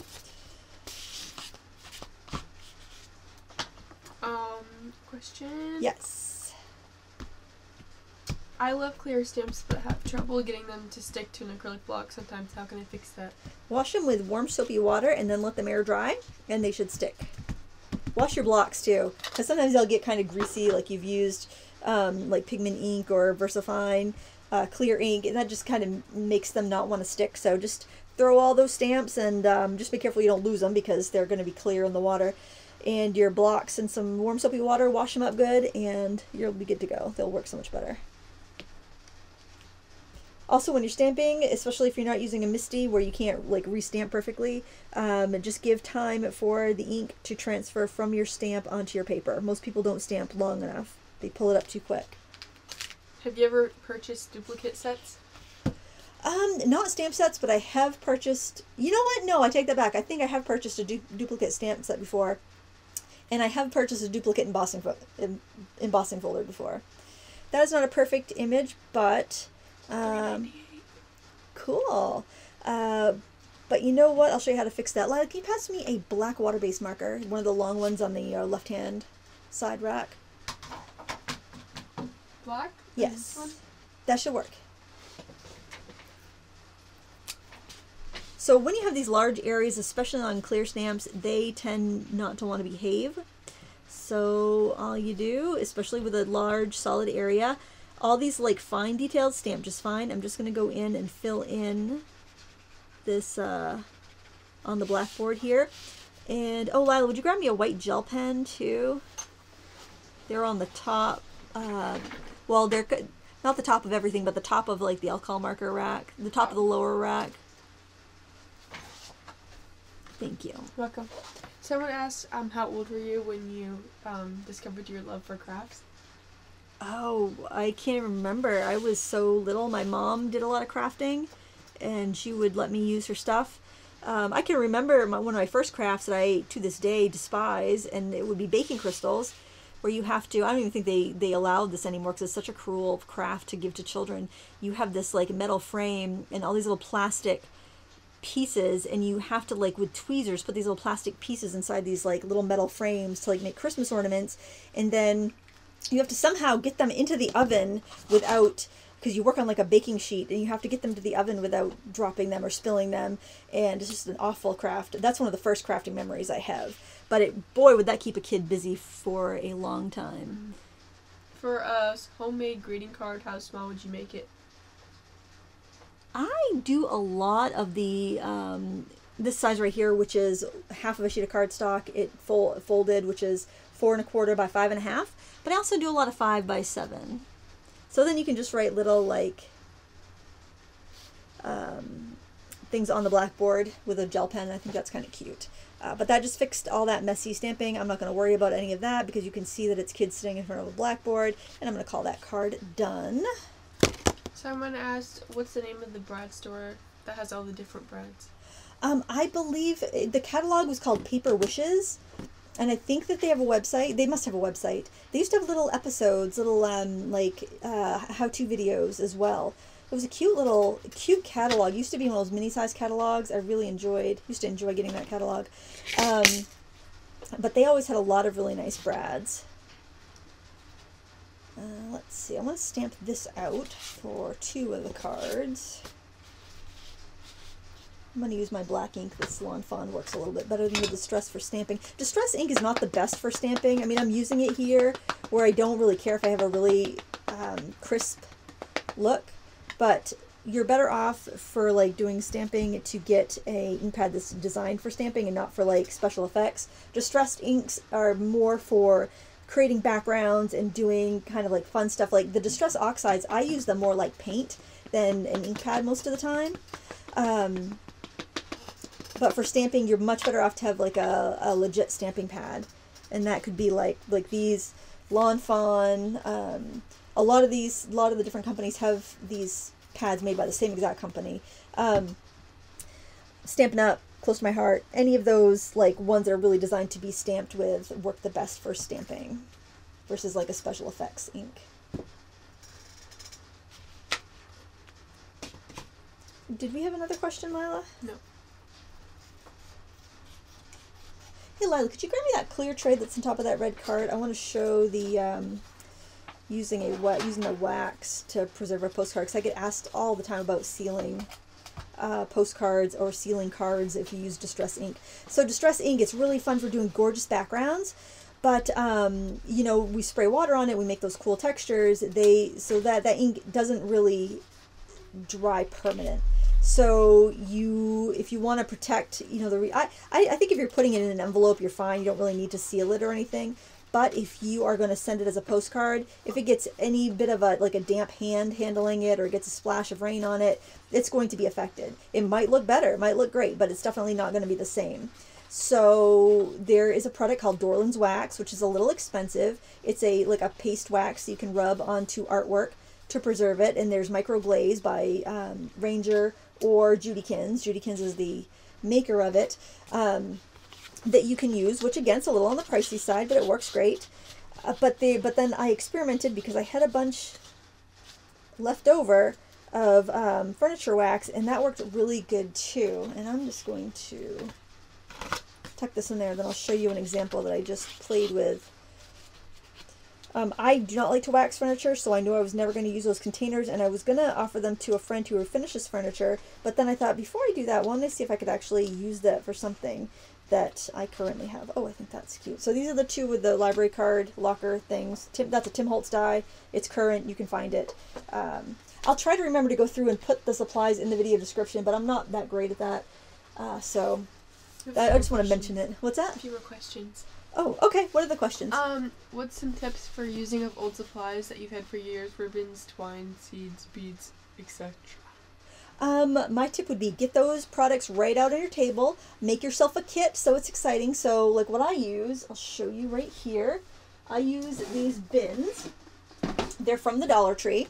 They are 9 inches by 11 inches. They're meant for letters, like letter sheet papers. And what I will do is I throw the supplies that I want to use, and then I go through my craft room. I shop my stash, and I pick papers and stamps and things I think will go with it, and I put it in a bin. And then I'll do that for a couple different things. I'll take, you know, a few of those items, I'll mix them with new products, make myself a little kit in the bin, and then when I come to craft, I'll just say I'm going to take that bin, I'm just going to use what's in that bin. And that's how I do it. It works really well, and then it takes that thought process out when you're going to craft, so you don't waste time kind of wondering what to make. And I find that's a really nice activity to do when you're not feeling very inspired. Well, I want to show you the wax technique here. These I was making a bunch of postcards to send out as Happy Mail, and I thought these were just a little too bland without anything else added. These are more of a coral flower. They look fuchsia kind of on my my monitor, but I thought they were kind of bland, and I wanted something in the background. As it is, these are just regular dye inks, but they should be fine just the way they are. But I wanted to use Distress inks, and I was worried that they would get get messed up in the mail. So what I did was I put on some furniture wax. This is an example of it. I used the Martha Stewart one, which is probably, oh, can you pass me that container right there? These little waxes, they come with a chalk paint. I'll show you here what it looks like. It looks kind of like, it almost, I wouldn't say it looks like well, it's kind of like a lotion. It definitely doesn't look like a Vaseline or something. It's a little runny. It's more runny than like microglaze or Dorland's wax, which more has a Vaseline kind of thickness to it, like a matte looking Vaseline. But I just kind of put it on in a thin layer. I dried it with my heat tool. You could let it air dry, and then I just rubbed it with a soft cloth, and it made the colors a little bit brighter, and it protects it against moisture. So if you're doing postcards or you just want to seal some work, I definitely would recommend it. I don't know about if it's acid free. It's wax. I can't imagine it would have anything in it that would hurt your artwork, but obviously it's not meant for fine art, but for postcards I'm not worried about sending them out and having them damaged. But anyway, I just wanted to share that in case anyone had a question about sealing stuff like that, cards. Is there another question? Yeah, there's a few. Okay. Off topic, but earlier I had a craft that has a pinwheel made out of folded paper, like a fan. When I glued it, it unfanned, and I don't know why. Okay, she made a pinwheel out of folded paper, like a rosette. I'm wondering if it was a rosette. I don't know. Probably. Like the... Yeah, like a circle, yeah. Like a rosette. She glued it and it came undone. Well, it could have been the glue wasn't strong enough. Or, like, if I'm doing a rosette, which is where you have the long accordion folded strip of paper, and then you glue it end to end, I use hot glue, and I glue it end to end, and then I glue, like, little medallions in the middle, because otherwise it'll just pop up into a cylinder. So maybe that's probably glue not strong enough. I'd do hot glue if you can, if you can use it safely. Another one is, when we order stamps off Amazon and it says being sent by Penny Black or Whimsy Stamps, do they get most of the profit, or does it go to Amazon?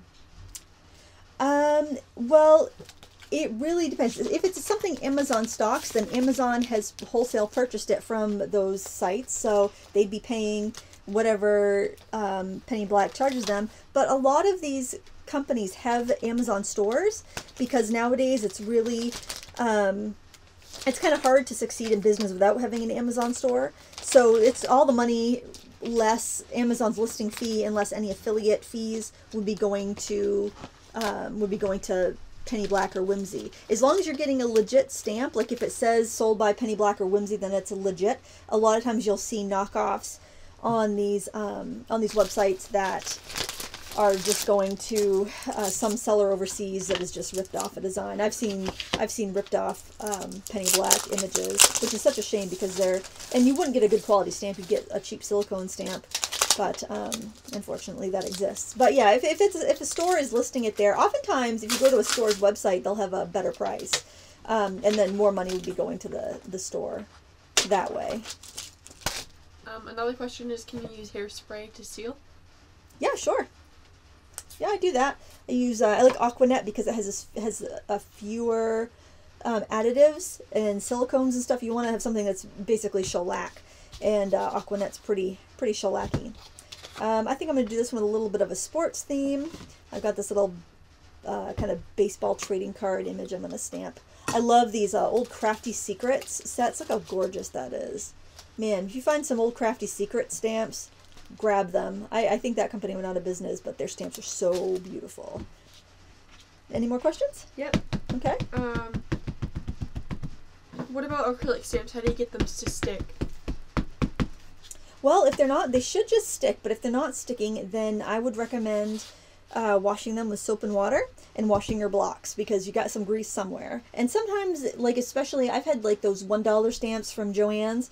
Like, I take them out of the package and they feel like greasy, and I think they never went through the wash process, like after they were molded. So that could be, that could have been a situation where it didn't go through its full process if it was a cheaper one, or it never got washed off from the mold release or whatever.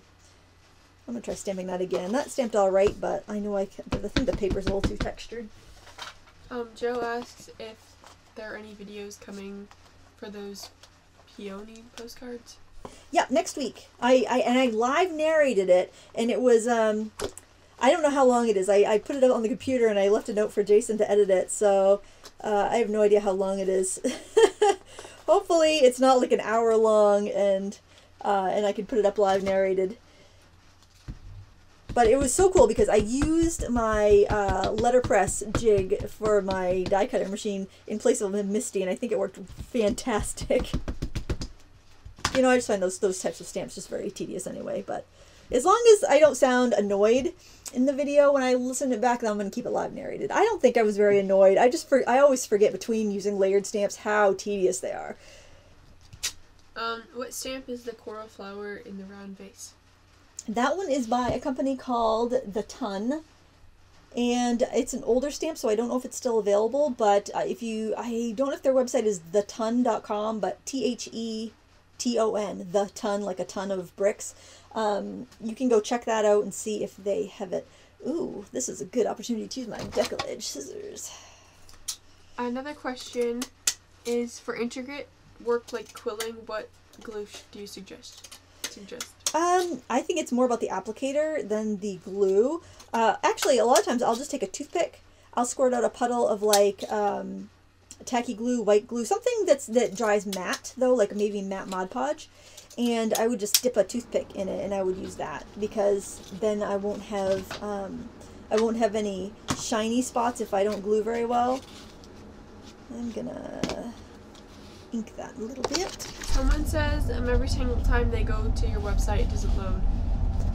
That's weird. I haven't heard an issue about that, but I will definitely look into it.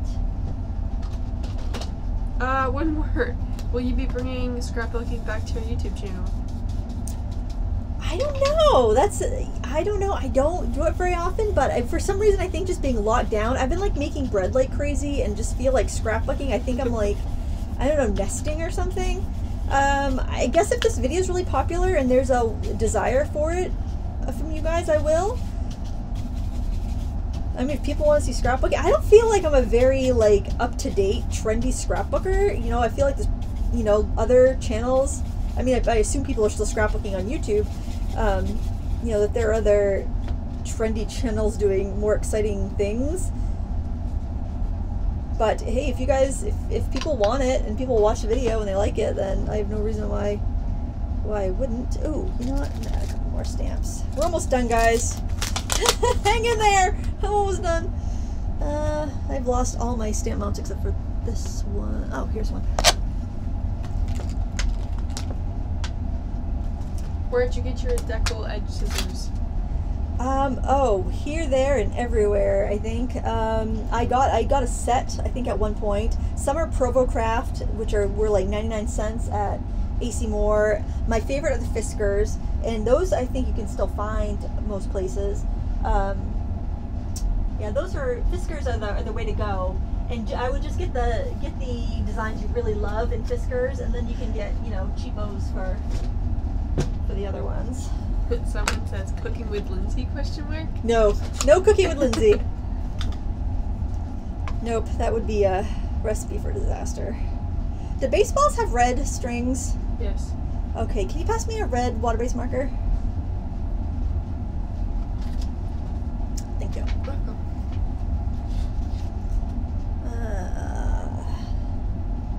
I keep losing. Here we go. My little scrap bin. Being trendy and up to date is not part of what makes you awesome. Thank you. Thank goodness. I wouldn't have anybody watching. Alright, so I'm going to stamp that with brown. I'm going to hit the stripey things, the threads with red. I'm going to scribble off any brown ink that's left over. Someone said this is the fastest 113 minutes ever. Aww, that's so sweet. Alright, and I want to do this mitt. I'm stamping this dark brown, and if I need more brown, I'll just dust it on there. Yeah, this has been fun. I can't believe how long we've been scrapping.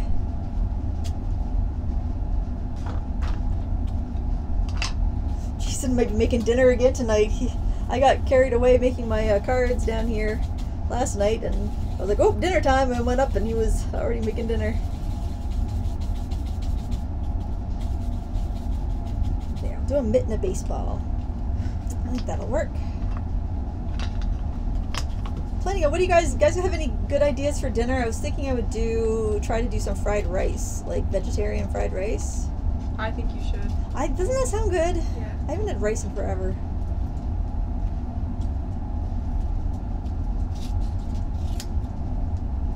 I kind of got all breaded out. I made cinnamon rolls the other day, and I was like, yeah, I'm done. I'm sick of bread. Lila, could you pass me a very light brown or tan marker? Water base? Yeah, water base. We'd really like. Oh, actually, no, alcohol would be fine. Either that one would work. Actually, I bet. Is that too light? I don't think so. They always come out darker. No, that's good.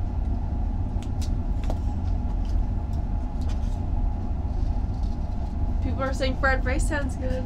It does. I agree.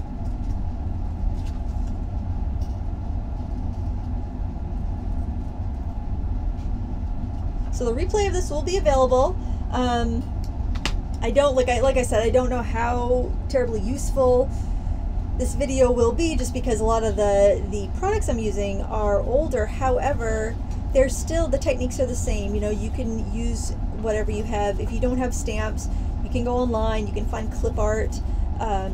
Just search, like, you know, school clip art or baseball clip art, or, you know, whatever it is you need to find, and that should, you know, you can get images that way. I don't know if I like that. Someone said lentil patties are really good, and someone else said black bean soup. Ooh, that does sound good. I had tomato soup for Chimichangas. These people do not know what I have in my house for groceries, though. It is getting pretty bleak. But I can do fried rice.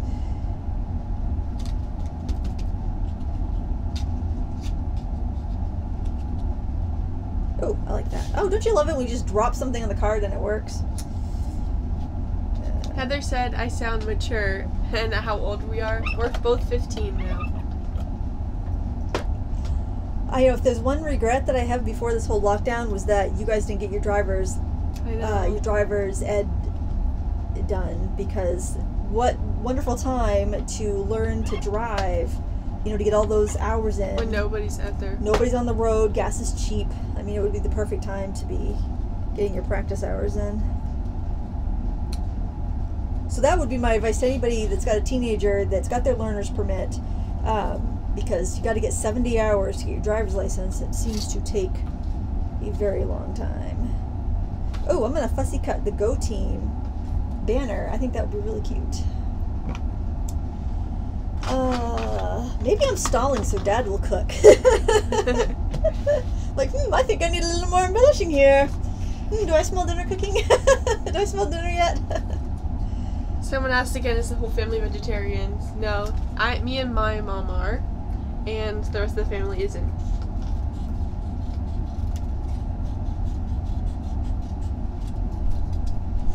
Every once in a while, someone will do like a vegan month, though. You know, so like Jackson. Dad's never. Oh, yeah. Well, actually, Dad has done vegan. Really? Vegan months before. Yep. Vegan? Yeah. Was I alive? No, I don't think so.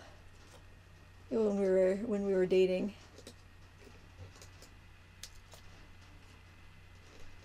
Hey, where's your lovely black furry helper? Where is Tally? Oh, is she outside? She might be.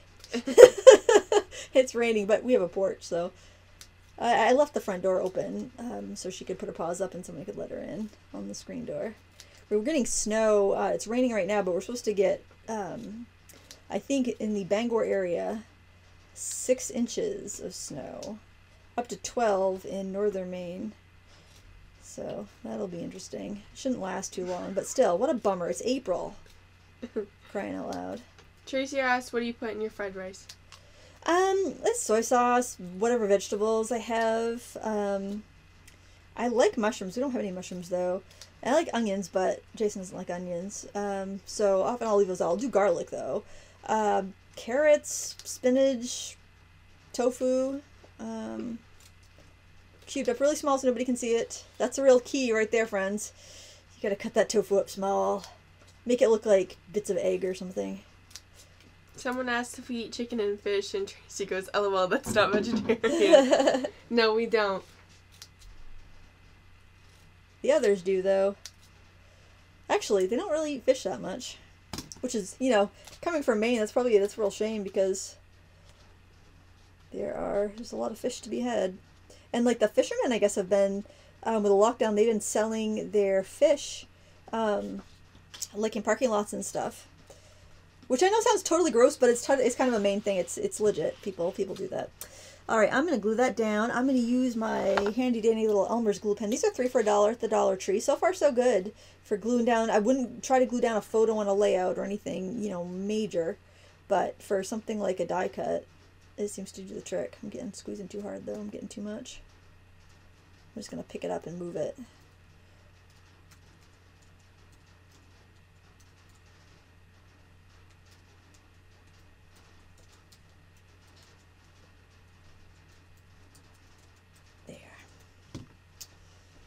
Used to be these nice little glue pens that I would get at AC Moore. They were by the Nicole brand, and there would be like a pack of 10. I can't remember what they were, how much they cost. They weren't much. And I used to use them, and then I'd refill them. I'd get to refill them probably once or twice before they had to be tossed.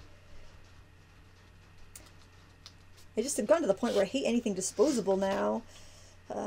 So I keep refilling my little containers, and then they get really difficult to use. Question, do you have no meat? Oh yeah, I've got a product called Veggie Crumbles, which is by Gardein. Actually, I don't think they call them crumbles, but there was a company that used to call them crumbles. Boca Burger, I think, used to make them. And they're like vegetarian chicken. Yep, vegetarian chicken. I really like the Gardein brand. The Gardein brand is vegan. A lot of the different ones aren't. Well, that would have been cute. I'm gonna cut that out and add that. See, nothing has to go to waste here. Yeah, I like the Gardein brand because it's vegan. And, you know, you can find them right at the regular grocery store. You don't have to make a special trip to the natural food store, which is nice. But yeah, the reason I use them is because it's very convenient and that we don't have to cook 2 meals. So if I'm doing, like we do a lot of pasta or baked potatoes or rice or something, and then we'll have like a protein side. So if I'm doing, because I absolutely detest dealing with raw chicken. So I'll buy like the chicken tenders, and I can throw those in the oven with the vegetarian, like 7-grain tenders from Gardein, and cook them all at the same time. They all cook at the same temperature and at the same time, so I don't have to cook 2 meals. It's much more convenient. And then everyone's also essentially eating the same thing. They're, you know, we're eating something very similar. So that's what I do a lot. And like they have like vegetarian meatballs and pretty much anything that you could find. It just makes it easier. Like if I'm making beef hamburgers for the meat eaters, I can easily cook up some veggie burgers. It just, you know, lets everybody kind of eat the same thing without it being like a big ordeal to cook 2 different meals. So there are the cards. I think they're cute. They would be really cute to send to a teacher or something, you know, tell them, or, you know, man, the school teachers around here, I don't know if it's the same in every community around the country, but they have been like doing such a great job getting the kids up to speed, and they've been even taking food to families from the schools, the bus drivers too. They've been driving around and delivering food to families. I think that's so wonderful. And, you know, they're definitely working hard while, you know, folks like me could stay at home. And there's our layout. I'll do the journaling some other time, but I like to have a few places just to write, you know, at the very least, who's in the picture, how old they are. It can be really intimidating to do the journaling, I find. Sometimes typing helps, because if you don't like your handwriting, you can type it on a computer or a typewriter and put it on your layout, and that works good. But, I mean, names and a date at the very least, and you don't have to make it a big thing. Do we have any questions before we go? I'm looking. I don't think so. All right. Well, guys, thank you so much for joining us today. I'm going to try to do a live stream a week during the whole lockdown. I can't believe we've been live for 2 hours. That's crazy. But it was so much fun. Thank you so much for hanging out. I appreciate it. And I don't know what we're going to do next week. It'll probably be a painting one. But I do hope you come back. Even if you're not into painting, you can always chat with your friends and spend some time, enjoy with like-minded folks that love arts and crafts. Do you have anything to say before we go, Lila? Bye. Bye. Thank you for moderating, Lila, and thanks to all the other moderators in the stream as well. See you later. Happy crafting.